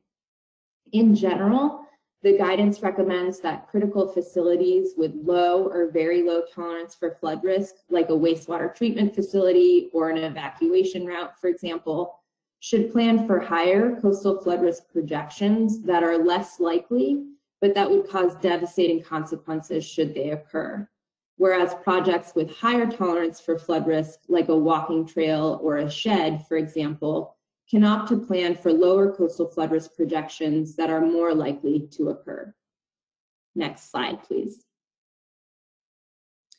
The next section of the guidance lays out what I like to think of as the real meat and potatoes, or the step-by-step approach for selecting and incorporating the coastal flood risk projections into your decision-making. Steps 1 and 2 help decision makers define their planning horizons and determine their tolerance for flood risk. Steps 3 through 6 provide specific instructions for selecting and considering the impacts of sea level rise, coastal storms, groundwater rise, precipitation, and freshwater flooding projections based on the project planning horizon and tolerance for flood risk. And then finally, step 7 prompts decision makers to evaluate possible adaptation strategies and the potential consequences of those actions, for example, on socially vulnerable populations. I'm now going to walk you through the 7 steps in a bit more detail, and I'm going to use a site-specific project example to help illustrate how each of these steps might apply. As part of the Seacoast Transportation Corridor Vulnerability Project that Julie just presented on, we've started to conceptually apply the guidance to some of the priority sites. And the preliminary example that I'm going to share with you today is really for discussion purposes only, and it can likely benefit from some of your insight and expertise. So I invite you to send any suggestions for improvement my way. Next slide, please. Step 1 prompts decision makers to define their project goal, project type, location, and time frame. For sake of example, I've selected one of the priority sites, again, that has been identified in the Seacoast Transportation Corridor Vulnerability Assessment, which includes segments of Ocean Boulevard and Lock Road in Rye, New Hampshire, pictured here on the right of the slide. Our goal for this example priority site is to assess coastal flood risks and evaluate adaptation options. The project area consists of the roadways themselves, as well as supporting transportation infrastructure, including 2 cement box culverts on Ocean Boulevard and Lock Road, and 2 bridges on Ocean Boulevard. It's also important to note that the roads are surrounded by and sometimes actually bisect the Rye Harbor and Ackerman salt marsh complexes. For site-specific projects like this one, the guidance recommends planning for the end of a project's useful life, which is defined as the full period of time the project is expected to be in service, assuming regular maintenance. So in general, we've estimated the type of transportation infrastructure at the site to have a useful life of approximately 30 years, which means planning for conditions out to 2050. That said, we also think it's important to evaluate this project in the context of the overall transportation corridor, which includes assets that have much longer useful lives. So we can also take a look at what conditions will look like at the site in 2100. Next slide, please. Step 2 then directs decision makers to determine their tolerance for flood risk, which again from earlier is defined as a decision maker's willingness to accept a higher or lower probability of flood impacts based on project value, capacity to adapt, importance for public function and safety, and sensitivity to flooding.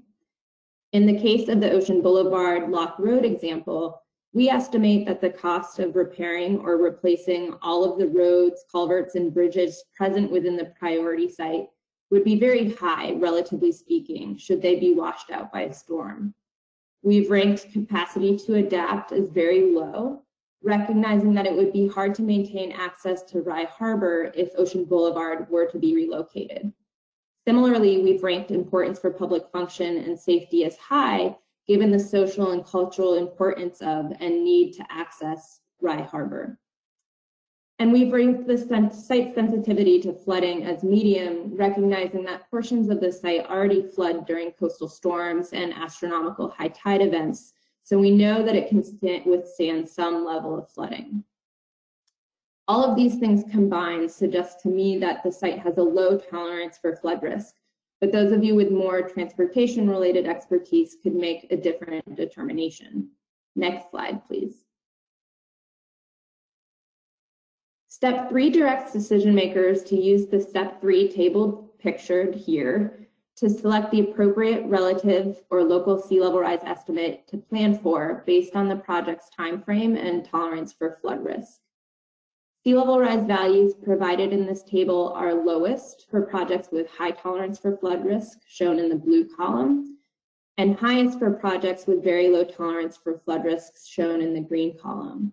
I also want to point out that these colors correspond with the colors on the graph that Cameron Wake showed in his presentation earlier. So you can get a sense for what probabilistic estimates we're recommending for use with projects with varying degrees of tolerance for flood risk. In the case of the Ocean Boulevard Lock Road example, that we estimate has a useful life out to 2050 and a low tolerance for flood risk, the guidance recommends planning for 2 feet of sea level rise by 2050. We can also take a look at conditions in 2100 with 5.3 feet of sea level rise. Next slide, please, Steph. The second part of Step 3 directs decision makers to assess how the selected sea level rise estimate affects the project. There are a number of ways and tools available to help do this, but a really simple one is to use the New Hampshire Sea Level Rise Mapper that was created as part of the New Hampshire Coastal Flood Risk Summary Update and is available online, and it provides really easy access to future coastal inundation information, kind of a one-stop shop. Pictured on the left here, we have 2 feet of sea level rise by 2050. And on the right, we have 6 feet of sea level rise by 2100, which we're using as a proxy for 5.3 feet of sea level rise. Just as an aside, the sea level rise mapping layers that we have available are available for 1 foot, 2 foot, 4 feet, 6 feet, and 8 feet. So if you select a sea level rise estimate that falls in between there, we generally recommend rounding up, as we have done in this case. These maps show the extent and depth of flooding that will occur at least once a day at high tide in the future. The lighter shades of blue on both of these maps represent shallower floodwaters, and darker shades of blue represent deeper floodwaters. As you can see, Ocean Boulevard and Lock Road remain largely unscathed with 2 feet of sea level rise by 2050, but the majority of the priority site is underwater at least once a day at high tide with 6 feet of sea level rise by 2100. Although it's not pictured here, this is also the point in the process where you could evaluate the potential for salt marsh migration at the site as sea level rises. Next slide, please. Step 4 then walks decision makers through how to account for future coastal storm impacts, recognizing that storm surges are going to be taking place on top of higher sea levels in the future. To do so, I like to start by taking a look at the present day 1% annual chance or 100-year floodplain depicted on flood insurance rate maps or FIRMs, which I have shown here on the slide. From this map, we can see that the majority of Ocean Boulevard and Lock Road sites are located in the floodplain in the AE zone, flood zone, with base flood elevations ranging from 9 to 10 feet NAVD 88. And just as a reminder, base flood elevation, or BFE, is the elevation to which floodwaters are expected to reach during a 1% annual chance or a 100-year storm event. Next slide, please. Next, we can take a look at how the 1% annual chance floodplain may change with 2 feet of sea level rise by 2050 and 6 feet of sea level rise by 2100. Pictured here on the left and right, respectively. As you can see, the impacts under both of these scenarios are quite staggering. Next slide, please. In order to account for sea level rise adjusted coastal storm impacts, the Step 4 table demonstrates how to calculate a sea level rise adjusted design flood elevation, or DFE, based on the tolerance for flood risk determined back in Step 2. In short, the guidance recommends adding selected sea level rise estimates to current base flood elevation and recommended freeboard requirements. In the case of the Ocean Boulevard Lock Road priority site, we know from looking at the 1% annual chance flood maps earlier that most of the site is located in an AE zone with a max base flood elevation of 10 feet NAVD 88. To calculate our sea level rise adjusted DFE, or design flood elevation, we're going to reference the equation in the Step 4 table that corresponds with our load tolerance for flood risk. This prompts us to add our sea level rise estimate of 2 feet to our base flood elevation of 10 feet plus 2 feet of freeboard, which is required by the town of Rye. Adding everything together, we get a design flood elevation for 2050 of 14 feet NAVD 88. We can also follow the same process to calculate the recommended design flood elevation to account for 5.3 feet of sea level rise by 2100, which is shown on the bottom of the slide. Decision makers could consider elevating the roadways to these design flood elevations if it were deemed critical to keep water off the roads at all times. Next slide. Step 5 then helps decision makers calculate depth to future groundwater levels. Sea level rise induced groundwater rise has been mapped for some coastal New Hampshire communities, like Jennifer mentioned earlier, but not all of them. So you'll need to start by consulting the list of communities in the guidance to see if groundwater rise maps exist at your project site. Fortunately, maps are available for the town of Rye, where the Ocean Boulevard Lock Road site is located, so we can follow the preferred approach highlighted in the Step 5 table pictured here. Next slide, please. To start, the guidance prompts you to refer to the groundwater rise maps on the New Hampshire Sea Level Rise Mapper in order to estimate sea level rise induced groundwater rise at the site. On the left, we have projected mean groundwater rise with 2 feet of sea level rise by 2050. And on the right, we have projected groundwater rise with 6 feet of sea level rise by 2100. From these maps, we can tell that groundwater is expected to rise to varying degrees throughout the Ocean Boulevard Lock Road priority site. So to simplify things, let's take a look at the maximum range of groundwater rise that's expected. On the left, the sage green color in the map shows that the area closest to the shoreline is going to experience between 2.2 to 3.2 feet of groundwater rise, with 2 feet of sea level rise by 2050. And on the right, the burnt orange color shows that the area closest to the shoreline will experience between 5.2 to 6.2 feet of groundwater rise, with 6 feet of sea level rise by 2100. Next slide, please. In order to calculate future depth to groundwater, you'll need site-specific data for present-day depth to groundwater. For the sake of this example, let's say that the hypothetical present-day depth to groundwater is 5 feet.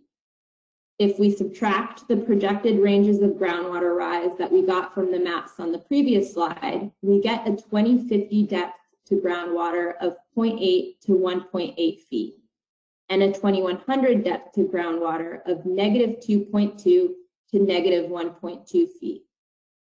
These negative values indicate that under 2100 conditions, groundwater is expected to rise above the ground, resulting in land surface flooding.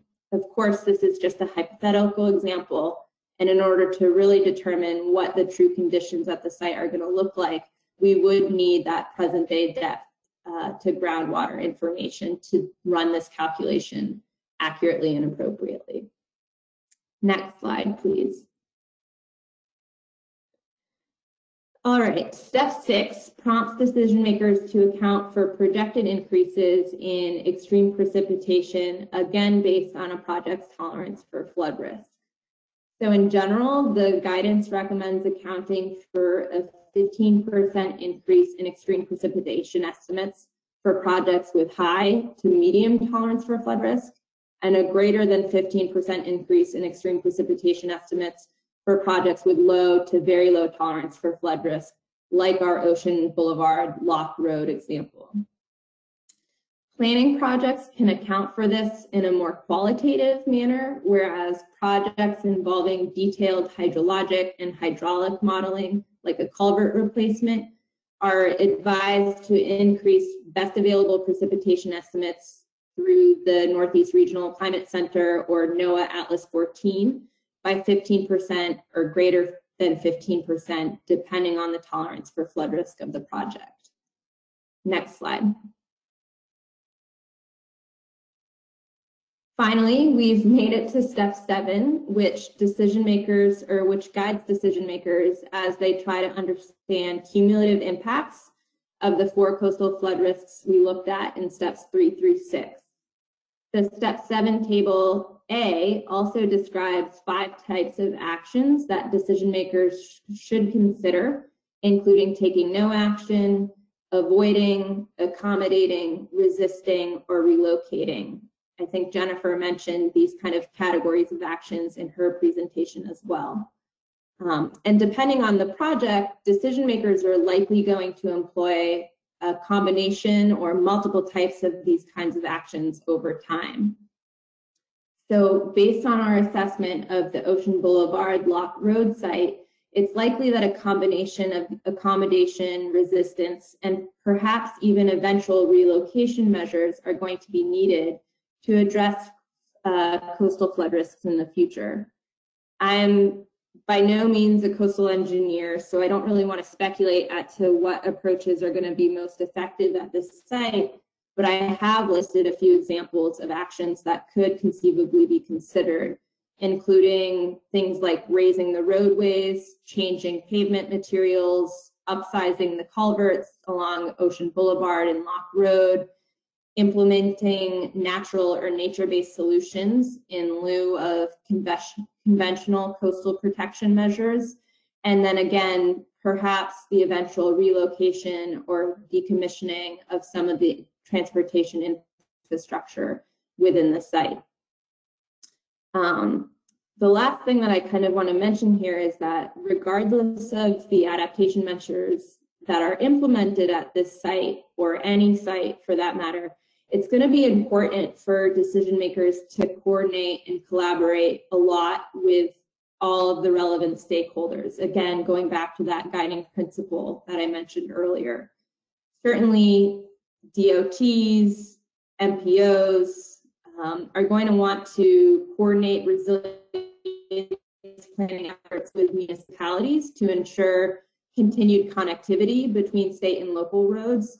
We don't want a state road to be elevated without taking into consideration whether a local connector road is going to be elevated as well.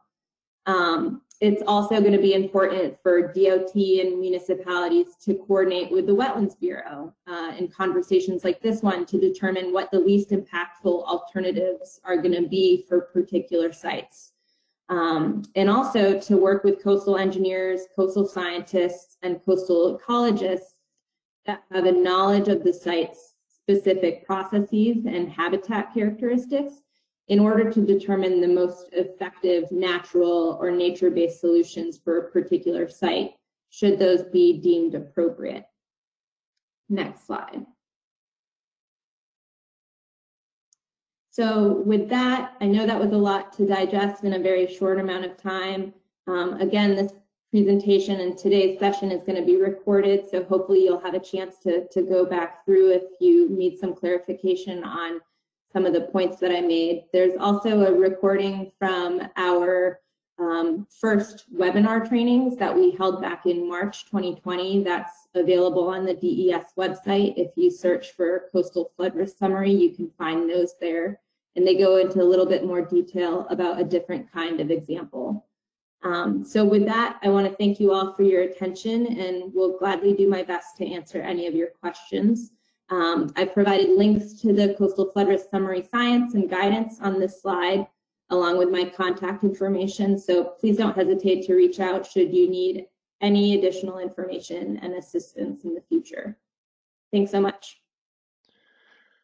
Well, thank you, Natalie. That was an excellent presentation and a lot of great information. We do have about 8 minutes for questions, so there's a chance for people to dig in and ask questions of Natalie to understand this important topic a bit more.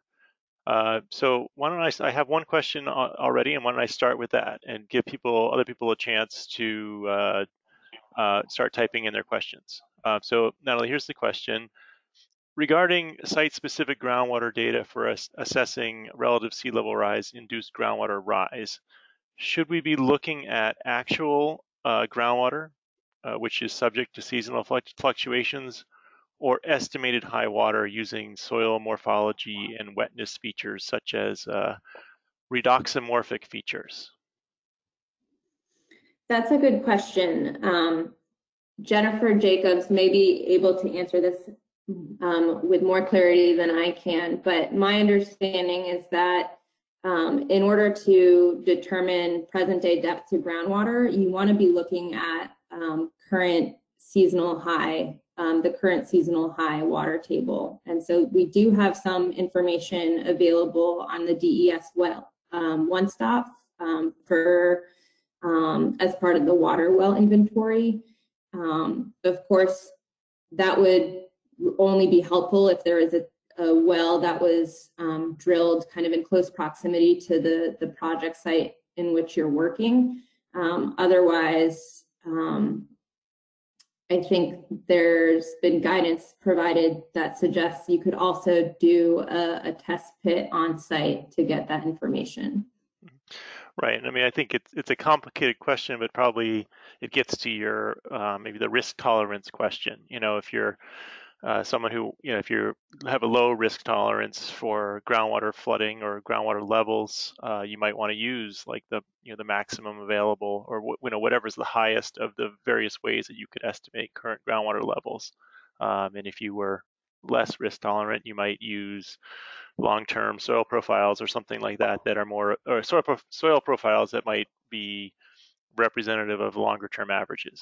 I mean, I think without getting into the details, that might be a way of thinking about the answer. Yeah, I think that's a great point, Phil. I like that suggestion.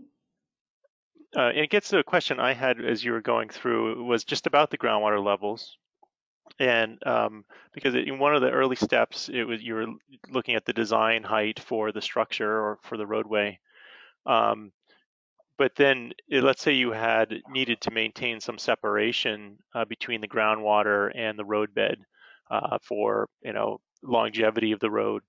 Would you need to potentially add to that design height based on what your groundwater, future groundwater levels might be in order to have the separation from the groundwater in addition to what you would need just to avoid the sea level rise? Yeah, that's a great point and a great question.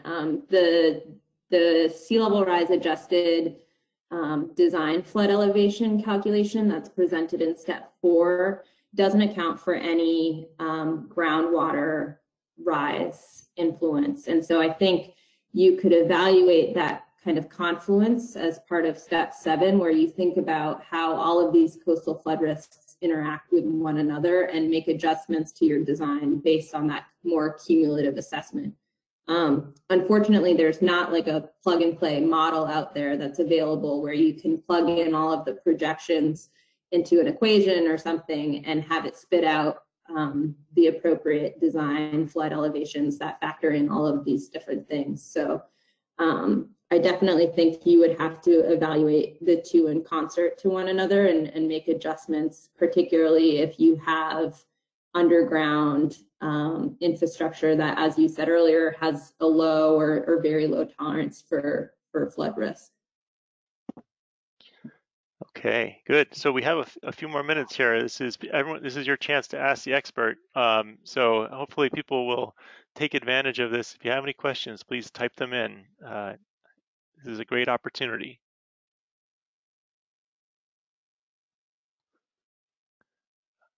Okay, here's a question.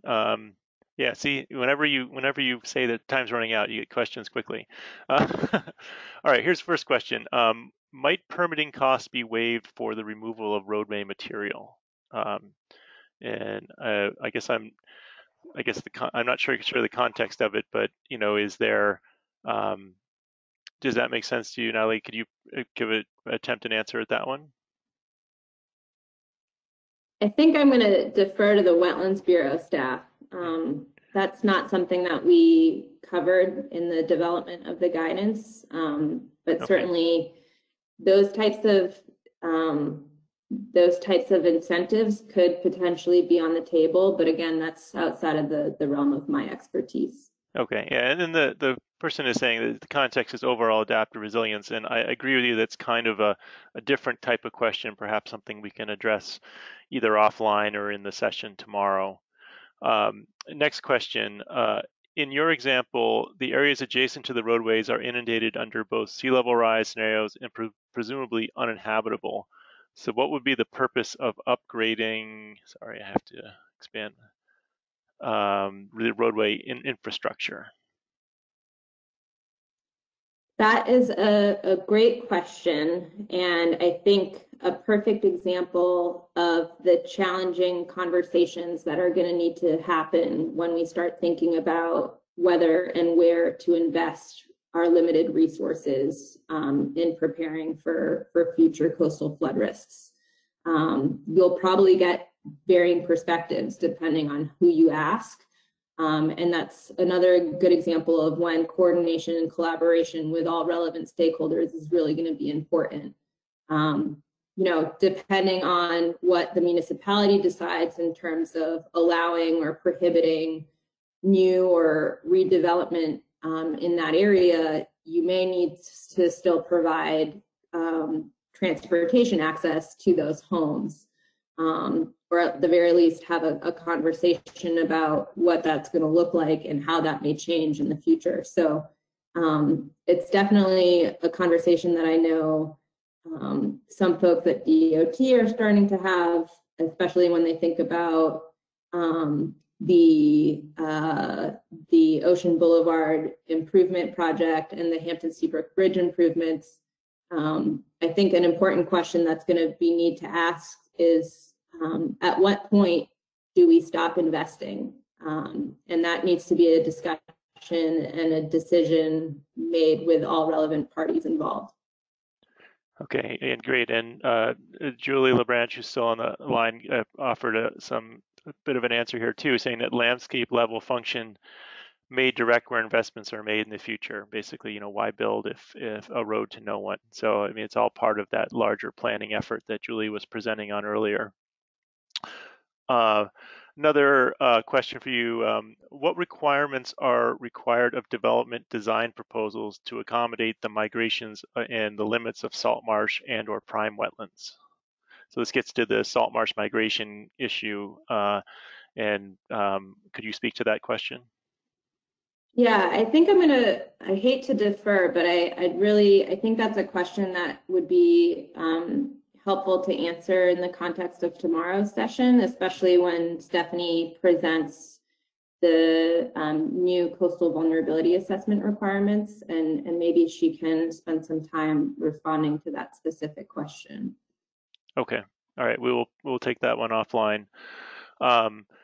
And another question is, can you show again the FEMA floodplain design criteria for a moment, and will FEMA readily accept the approach that we're presenting in this 7-step approach?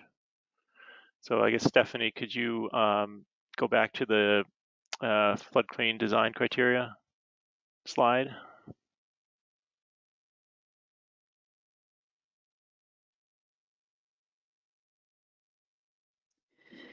Okay, let's see if I understand the question, and hopefully my response gets at this. But essentially, the minimum requirements that are set forth in local floodplain ordinances are just that, they're minimum requirements. And so this is recommended best practice, and I would imagine that whatever is designed in conjunction with these recommended design standards would meet the requirements of the National Flood Insurance Program, just given that these go above and beyond the minimum requirements that are already set forth in local ordinances.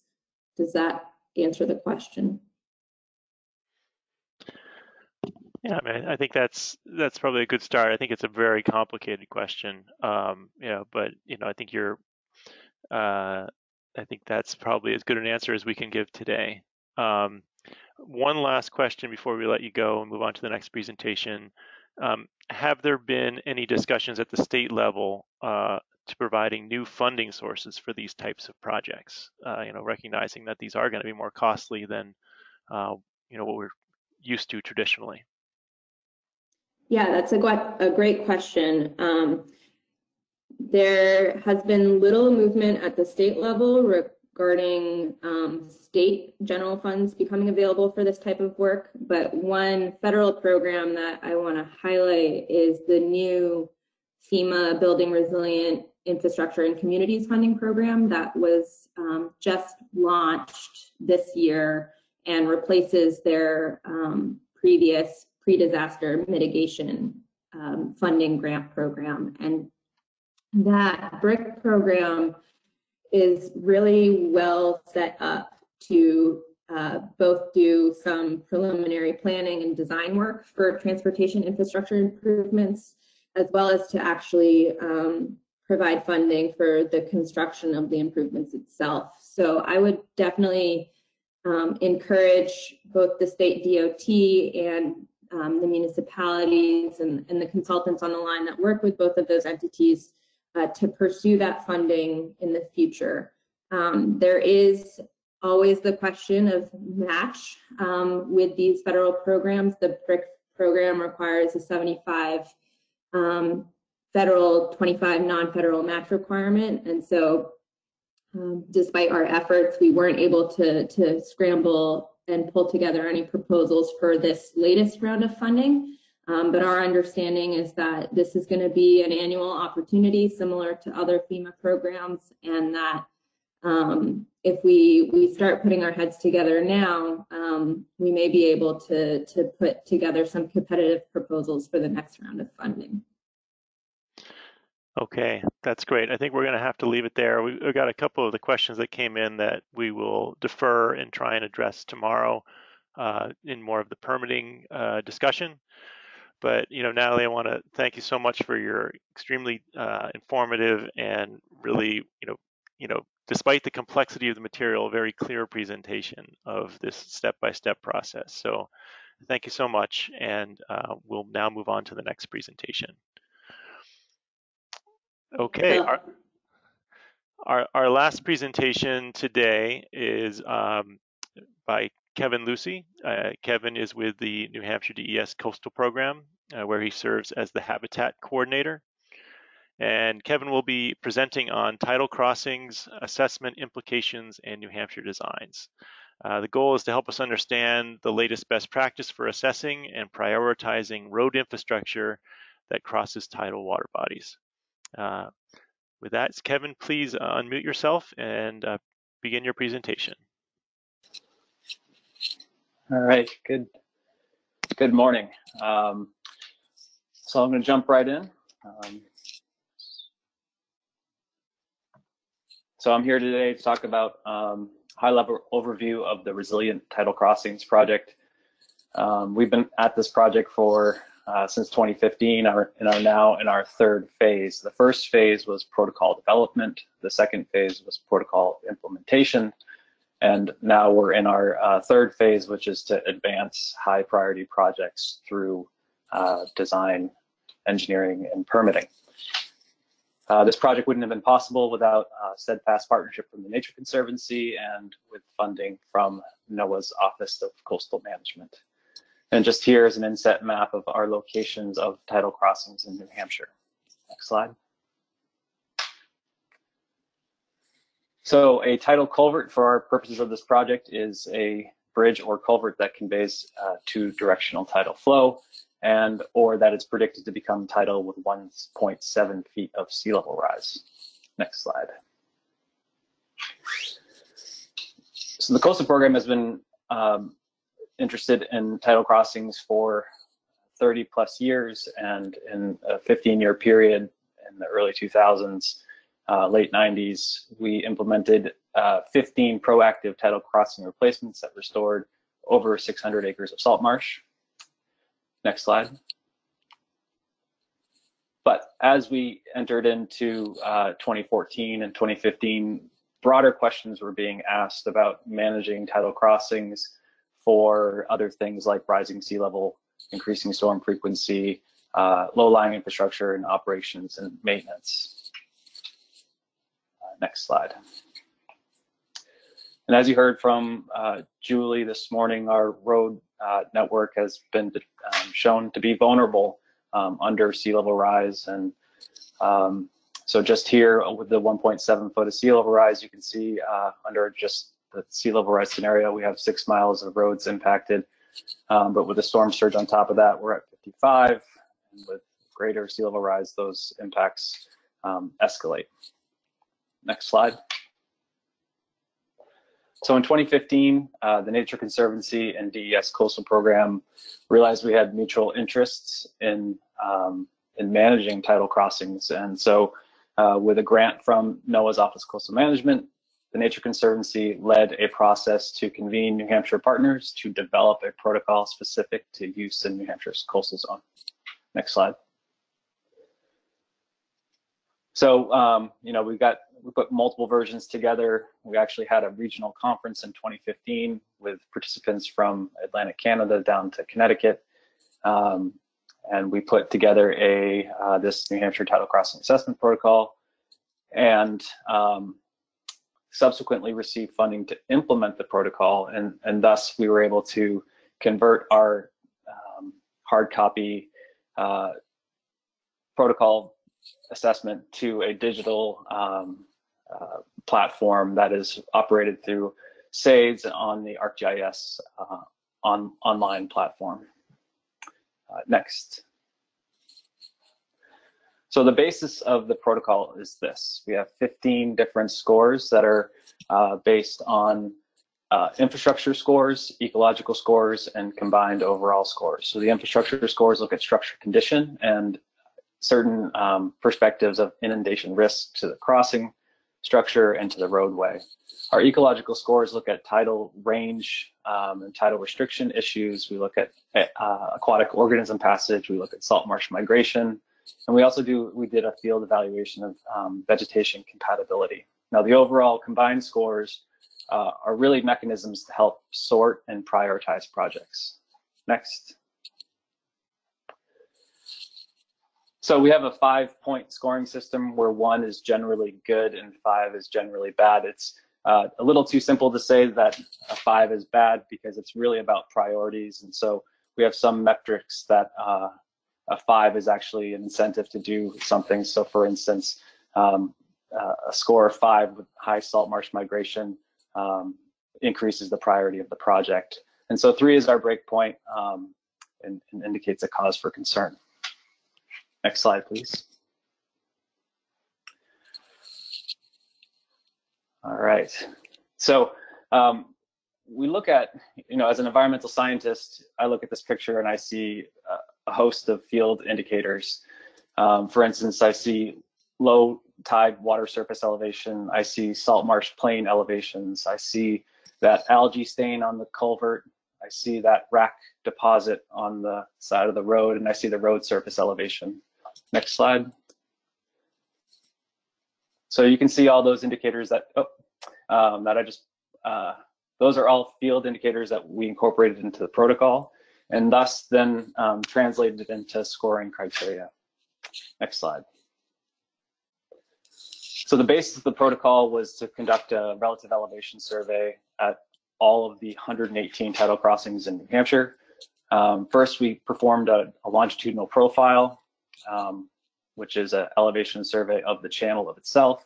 And so we started at the upstream and we went downstream. We collected distance, height, substrate in the channel, and features such as pools, riffles, culvert inverts, etc. Next slide. We also captured the crossing cross section. So we looked at heights along the structure itself and then those field indicators that I mentioned. So most critical here are the, obviously the components of the structure ceiling, structure invert, but we also conducted or captured those environmental field indicators. For instance, the high water rack indicator. So rack is that deposit of grass or seaweed at the high water mark. And we also looked at stain, which is, for this project, representative of the mean higher high water. Next slide. So we combined those things and prepared 118 elevation surveys that look something like this. This is Drakeside Road in Hampton. And because we're going to be looking at a bunch of these, I wanted to break these components down. Next slide. So again, we're at the x-axis is distance along the channel from upstream on the left and downstream on the right. And then we have height and add the 88. Next slide. So here is the channel, and you can see depicted here is the channel bottom and the low tide water surface elevation. So at this side of Drakeside Road, you can see that there's a scour pool that's about 4 feet deep on the downstream side. And you can also see that low tide water surface elevation is different than is upstream than it is downstream. Next slide.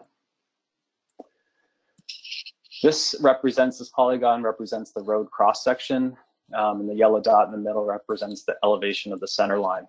All of this was tied to LiDAR by that elevation at the road center line. The red line indicates the high water rack indicator. The turquoise line is the high water stain indicator. And the green line is the salt marsh plain. So as you can see on this example, both the red line and the blue lines are higher on the downstream side than they are on the upstream side. Next slide. All right. So what we learned from our stakeholder engagement is that structure condition is obviously going to be the driver of any replacement decision. So we wanted to be sure that we captured multiple indicators of structure condition. Now, I'll mention that this is a screening protocol, and that was meant to identify sites in need of further evaluation by structure owners such as DOT or municipality. But bottom line, we found that 48 structures had multiple indicators of poor condition. Also point out on the coast there near Rye, Rye was kind of the epicenter of salt marsh restoration and received multiple new culverts in the 90s and 2000s, which might relate to the good condition of structures in that area. Next slide. So these are our criteria that we use to score structure condition. As you can see, a score of 5 had multiple indicators of poor condition, and we looked at the wing walls, the head walls, and the overall conduit. And we also looked at indicators of scour. Next slide, please. So I'm going to focus a lot on water level relative to these structures.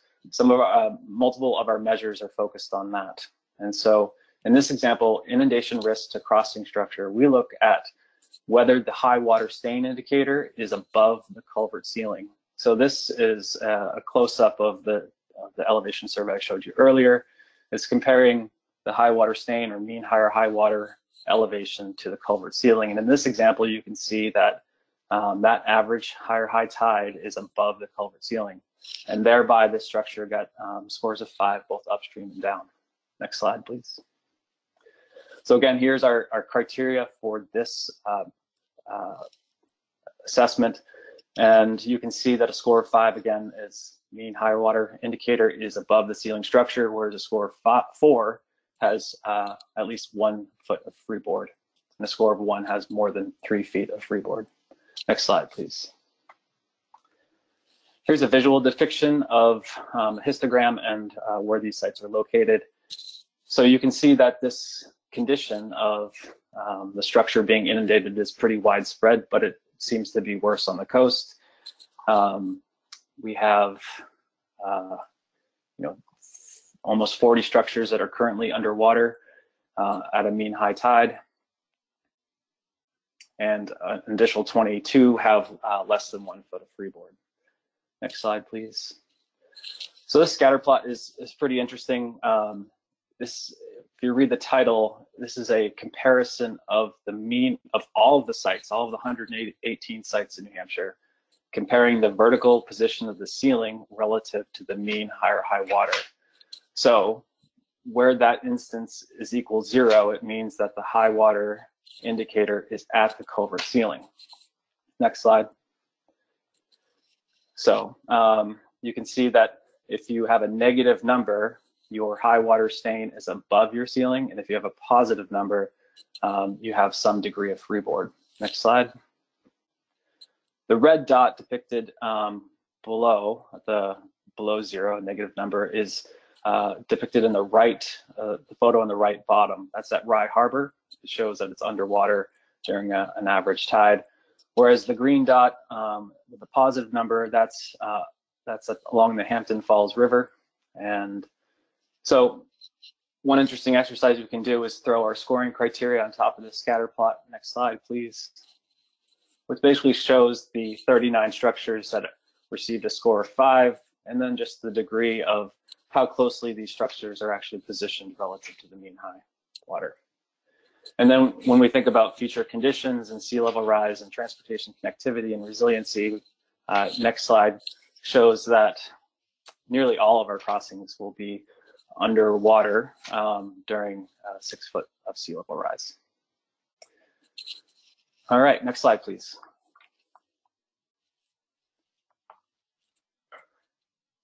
So this is another metric that compares the high water rack indicator to the road center elevation. And this is the same example at Drakeside Road that shows that on the downstream side, the rack indicator is pretty close, but it was within 1 foot of the road surface elevation, and on the upstream side, there's a little less buildup. Next slide, please. Here's our criteria for this metric.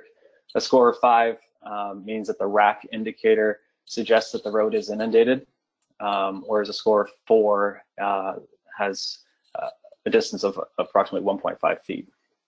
Next slide. And you can see here's a histogram and a distribution of the results showing that, again, this condition of road surface flooding as observed through field indicators is more pronounced on the coast and less pronounced inland at Great Bay. Next slide. So we looked at tidal restriction in 4 different ways. We developed an overall tidal restriction score, which is basically a derived calculation, but the measured values were the tidal range ratio, in which we evaluated the vertical capacity of a structure by comparing the upstream and downstream tidal range. We also looked at the crossing ratio, which is comparing the channel width to the structure width. And then we looked at indicators of scour as measured through channel width. And so we have a lot of examples with massive scour pool widths upstream and downstream of tidal crossings. I'm just going to focus on 2 of these, tidal range and the overall restriction score. Next slide. So this histogram and distribution map shows that this is, again, is a comparison of tidal range upstream and downstream of a crossing. And so we have, a distribution of results, but five sites show that there's a disparity, or sorry, 16 sites show that there's a large disparity in tidal range upstream and downstream of sites. Some of these are dams, some of these are large tidal restrictions. We also had to define a separate category, which was called limited tidal range sites. So these are the sites that are located at the upland edge of a salt marsh, or the ones that were predicted to become tidal in the future. Next slide. And then this is the overall tidal restriction score. This was, again, made to sort through these results in order to find the high priority sites. And so here are, you can see the red dots. Those are the 7 highest priority, or looking solely at tidal restriction. Next slide. So that sums up my presentation on the protocol and the results. The results are available in a variety of formats, including static reports on DES's website. We also have each of the 15 scores available for viewing at the Coastal Viewer. And you can actually download the entire data product from SAIDS at that URL, which is accessible through ArcGIS Online. Next slide. So one of the, I think, excellent outputs of this project is these 2-page site summaries. And these provide an evaluation or a summary of all the scores, photos of the sites, the elevation profile. On some sites, we're able to get some narratives. And then we have outputs on structure condition, upstream acreage of salt marsh, and certain flood hazard information about emergency access and history of flooding. So those are accessible on the Coastal Viewer and in SAIDS and on the static reports. Next slide. All right, so now we're moving into the 3rd phase of the Tidal Crossings project, and this phase is being led by the Nature Conservancy, and they applied for a grant from the National Fish and Wildlife Foundation's National Coastal Resilience Fund in 2017, and received funding to basically develop a pipeline of tidal crossing projects, from assessment to design through permitting. And so we went through a process to find those priority sites, work with owners to get those under contract, and I'm going to tell you a little bit more about that process. Most recently, DES Coastal Program has been awarded funding from the National Oceanic and Atmospheric Administration under the Project of Special Merit to add an additional $168,000 to help advance these projects, but also to collaborate with the Wetlands Bureau to develop permitting guidance for new stream crossing rules relative to tidal crossings. Next slide, please. So the first step in finding these priority projects was to look at our overall scores. And the Nature Conservancy, Pete Steckler in particular, pulled out these 5 high priority sites. Some of you may be familiar with the Lumberland Bay Road crossing site, which got enacted several years ago, in which a 36-inch culvert was upgraded to a 16-foot box. So that project is now complete. The yellow stars is what we'll be focusing on today. Next slide, please. So this, Natalie spoke at length about this reach along Rye Harbor. This was one of the priority sites. And it's interesting because the longitudinal profile is not always predictive of a site that's not compatible or needs attention. For instance, this site was in very poor condition. You can also see how narrow this channel width is relative to the crossing width is to the channel width. And if you look at the longitudinal profile on the bottom right, you can see that our water indicators are actually below the culvert ceiling. There's no real indication that the road is flooded at this area. And the profile, the channel profile, doesn't really look, no massive scour pool. So in some respects, this is compatible except for the structure condition, the channel width, and also there's pretty significant salt marsh migration potential upstream of this location. So this project is being, this is a DOT-owned structure. We have a unique setup in which the Nature Conservancy is granting funds or providing funds to CMA Engineers, who is partnered with Dr. Tom Ballestero at Streamworks to design a replacement of the site. Next slide. Here's another high priority site. This one's located in Seabrook. This is a town-owned site. Here you can see the longitudinal profile is telling us a story about what's going on at this structure. And basically you can see that this upstream wetland unit is inundated 100% of the time because the culvert invert is set too high. So there has a permanent ponding condition. Also, you can see the red lines are above or above the road surface elevation. And the photo on the right just indicates, this is a flooding hazard for the town. And this road, South Main Street, is often from what I've heard, a secondary emergency egress from east to west from the beach. And in addition, next slide.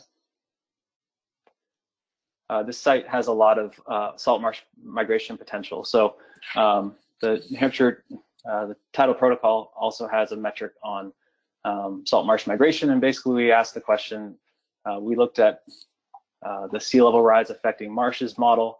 And for all those sites that scored greater than 10 acres of salt marsh migration potential, those sites received a score of 5.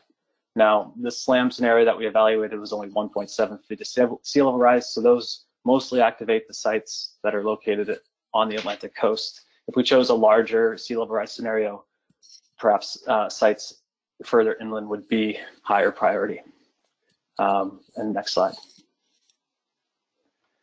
So here you can see the South Main Street site again. There's 15.2 acres of salt marsh upstream of this site. So the design will be trying to optimize that future condition while also solving the existing condition of permanent inundation. Next slide. And one of the other priority sites, this one's a twofer. These sites were identified for a variety of reasons, but in subsequent months, we found that they're high priorities for other reasons. For instance, the project that Julie mentioned this morning, the Seacoast Transportation Reliability Project, identified this reach as depicted in the top left corner as a vulnerable link that becomes inundated with sea level rise. But so while we're also thinking about transportation connectivity, we have to think about habitat continuity over time. We've received the SLAM model predicts that we're going to lose a lot of salt marsh under sea level rise conditions. And by managing these systems at the upland edge, we provide a degree of assurance that we'll have salt marsh in the future. And I just wanted to point out some of this discontinuity that we see in this existing aerial photo. For instance, 113, you can see upstream ponding, whereas on 114, you actually have upstream and downstream tidal flow. Next slide. So these are relatively small structures with very limited tidal range. 114, you can see that the culvert is actually an old concrete pipe, and the channel looks all right actually, but it could probably be upsized to maximize freshwater discharge as well as tidal flooding. the site 113 here, the pipe is not visible. It's submerged completely underwater. And you can also see the red, the high water rack indicators, or the red lines are indicative of road flooding at this site. So I'm wrapping my comments a little early here, but just to say that we have these multiple, we have 5 projects underway. I just listed 4 of them. The 5th one is Philbrook Pond in Northampton, in which we are working with CMA engineers in the town of Hampton and the Department of Transportation to find a way to ameliorate another perch system. Philbrook Pond is unique in that it has only a 6-inch tidal range, and so but the bottom line here is that in order to, I think what we heard this morning is there's massive need to plan and advance projects to ensure that we have a reliable transportation system, and the administrative hurdles to advance these projects are not insignificant, and to batch projects like this are a really good mechanism to kind of scale our approach. So yeah, with that, I'll take any questions. Next slide. Oh, I'm sorry. The final thought was that we do have, in 2019, DES promulgated new rules specific to tidal crossings. In the past, and prior to this date, we actually had no specific rules for tidal crossing replacement.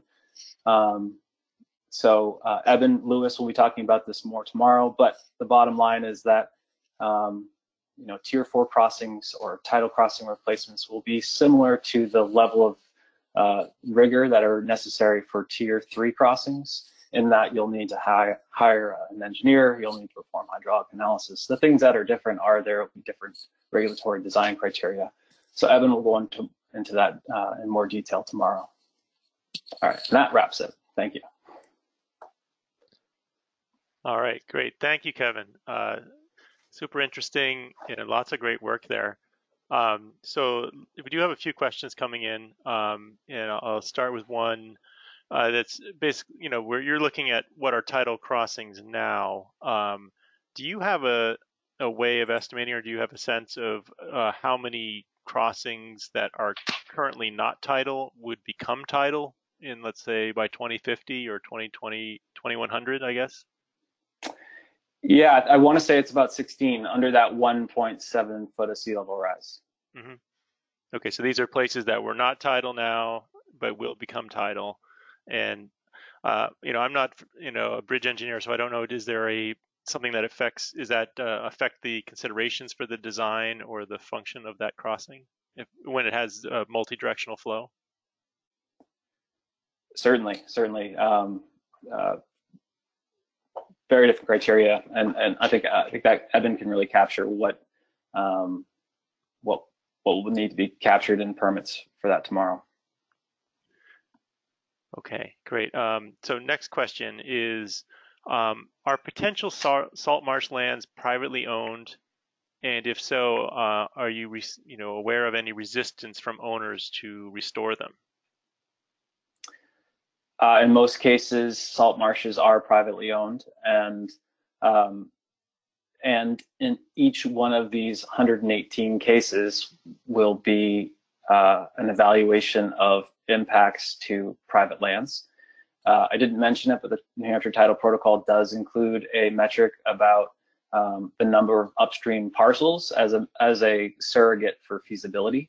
So fewer parcels, fewer owners, perhaps higher feasibility. I referenced the Philbrook Pond salt marsh restoration project that has 13 separate private landowners upstream. I think it's difficult to get 13 people on the same page, but it's just something, like I said, is going to have to be dealt with on a case-by-case basis. Right, and that gets to one of the questions I had about the NIFWIF grant for the 5 culverts or the crossings. Is the purpose of that grant for just design, or is there any money in it for actual construction? The grant currently is for design and project development. The supplemental funding from the coastal program and from NOAA is to start regulatory conversations, pre-permitting documentation, vulnerability assessments, and to begin stakeholder engagement. Right, and a stakeholder engagement might be that working with the private landowners if their, if their property is going to be affected, or if access is needed. Right? Exactly. Yeah. Okay. Another question: is there any guidance on applying the various sea level rise scenarios for different culverts? For example, depending on the risk factor, the size, roadway class, etc. Is this getting into what Evan's going to present tomorrow? Well, it's more. I was thinking it's more what Natalie presented on today, is that different roads might have different risk tolerance, and so, for instance, there are some tidal crossings that are private driveways, and those might have a different tolerance than, say, Route 1A's connection to Rye Harbor.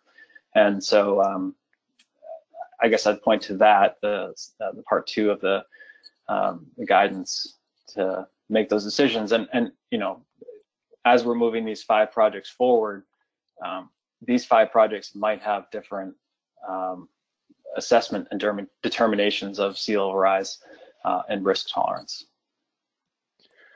Okay, and sort of an interesting note about this issue of the private land ownership is, what is the sort of the limit of the public trust for tidal waters? So, should sea level rise increase, will be more of the area that's inundated be in public trust and therefore not be privately owned? Well, I think it will always remain privately owned. It's just, Phil, it's a really good question. I think you've honed right in on it. And there are cases, tidal restoration cases, that have gone to court and sided with, in New Hampshire, for instance, and have sided with the landowner regarding notifications on permitting, et cetera. So it is, I'd be actually interested in more legal scrutiny of that concept. Yeah, that's an interesting one. Interesting. Okay, and then here's more of a comment versus a question that was, I think, related to the earlier part of your presentation on the parameters that you were looking at for the prioritization exercise. And the comment is that it's interesting that many of these parameters are examined by land surveyors when performing coastal boundary surveys or other public trust issues. So there may be, access to more information out there. Yeah. Okay. Okay, so another question has come in. Presumably restoration of downstream tidal crossings will allow more tidal flow at upstream crossings. Is there a way to account for these potential effects from downstream restoration? So kind of looking at it as a whole system, and what you do at one crossing changes the conditions at other crossings. Certainly, yeah, certainly. And I think Rye Harbor is a great example. There are actually relatively few examples of inline structures or in-series structures in New Hampshire. Rye Harbor is one in particular, particularly the arm that goes off to the south. I think that has 5 structures in series.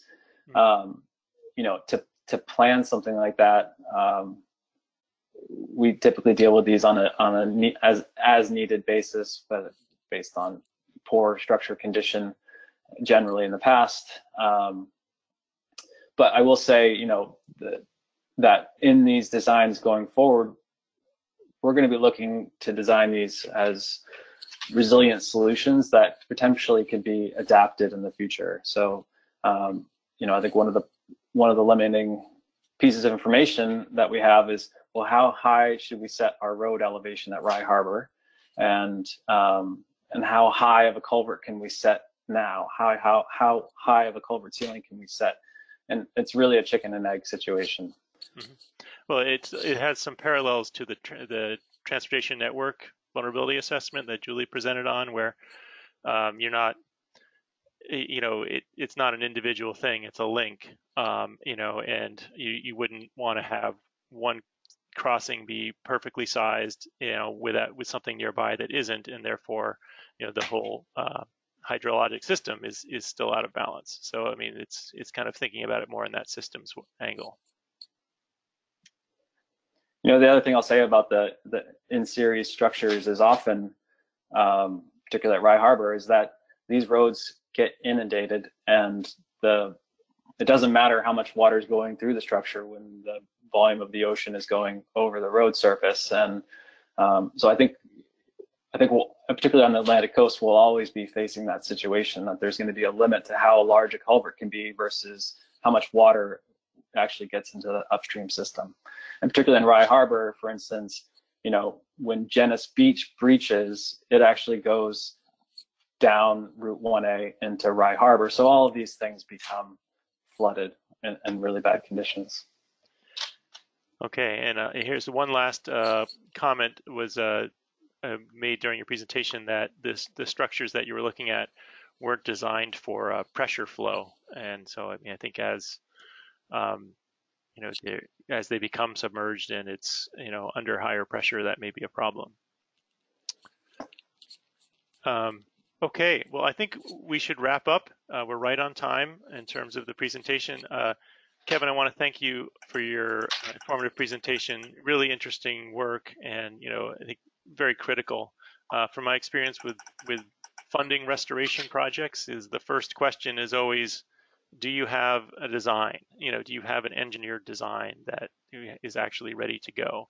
And funding is much more likely to flow if you've got that design work done. So I think the work with NIFWIF and TNC will be really helpful in that regard. Thanks. Okay, so we have reached the end of today, and I'd just like to take a moment to thank our speakers, and also to thank all of you for being with us today. I think it was an incredibly interesting round of presentations and good discussion. I would say from my perspective, the discussion today was both sobering and uplifting. Sobering in the fact that the future is now in terms of coastal flood risk, but I'd say uplifting in that we also have great tools and great partnerships and great people to adapt. So the challenge is really how to adapt to make our transportation infrastructure more resilient while also protecting wetlands and wildlife. All while these wetlands are growing and shifting due to changes in sea level rise. So we hope you'll join us tomorrow, because we're going to continue this discussion with a focus on the DES wetland rules. And we've already identified a few synergies between, for example, the wetland stream crossing rules and the resilience that affords for crossings due to extreme precipitation events. The presentations tomorrow will go further and will highlight some of the newer rules related to coastal environments, requirements for vulnerability and functional assessments, the compensatory mitigation program, and last but not least, funding opportunities for restoration in the coastal watershed. So as a reminder, just some bookkeeping housekeeping things, the slides from today right now are available in the handout section of this GoToWebinar module. Those are just PDFs. These PDFs, along with a link to the recording, will be posted later on the DES website after they've gone through our compliance review for ADA compliance. The recording from today will have an auto transcript generated by the software. We can't guarantee that it will be 100% accurate, especially with all the technical terms. And DES will send out an email to participants when these resources are available on our website. Lastly, I would ask you to take a moment when you exit the meeting to take a few minutes and fill out the survey that will pop up on your window, and it'll help us know what worked for today and what didn't work. And a final thank you to EPA for providing funding for this training. So thanks for everyone for participating, and I hope you all have a great rest of your day.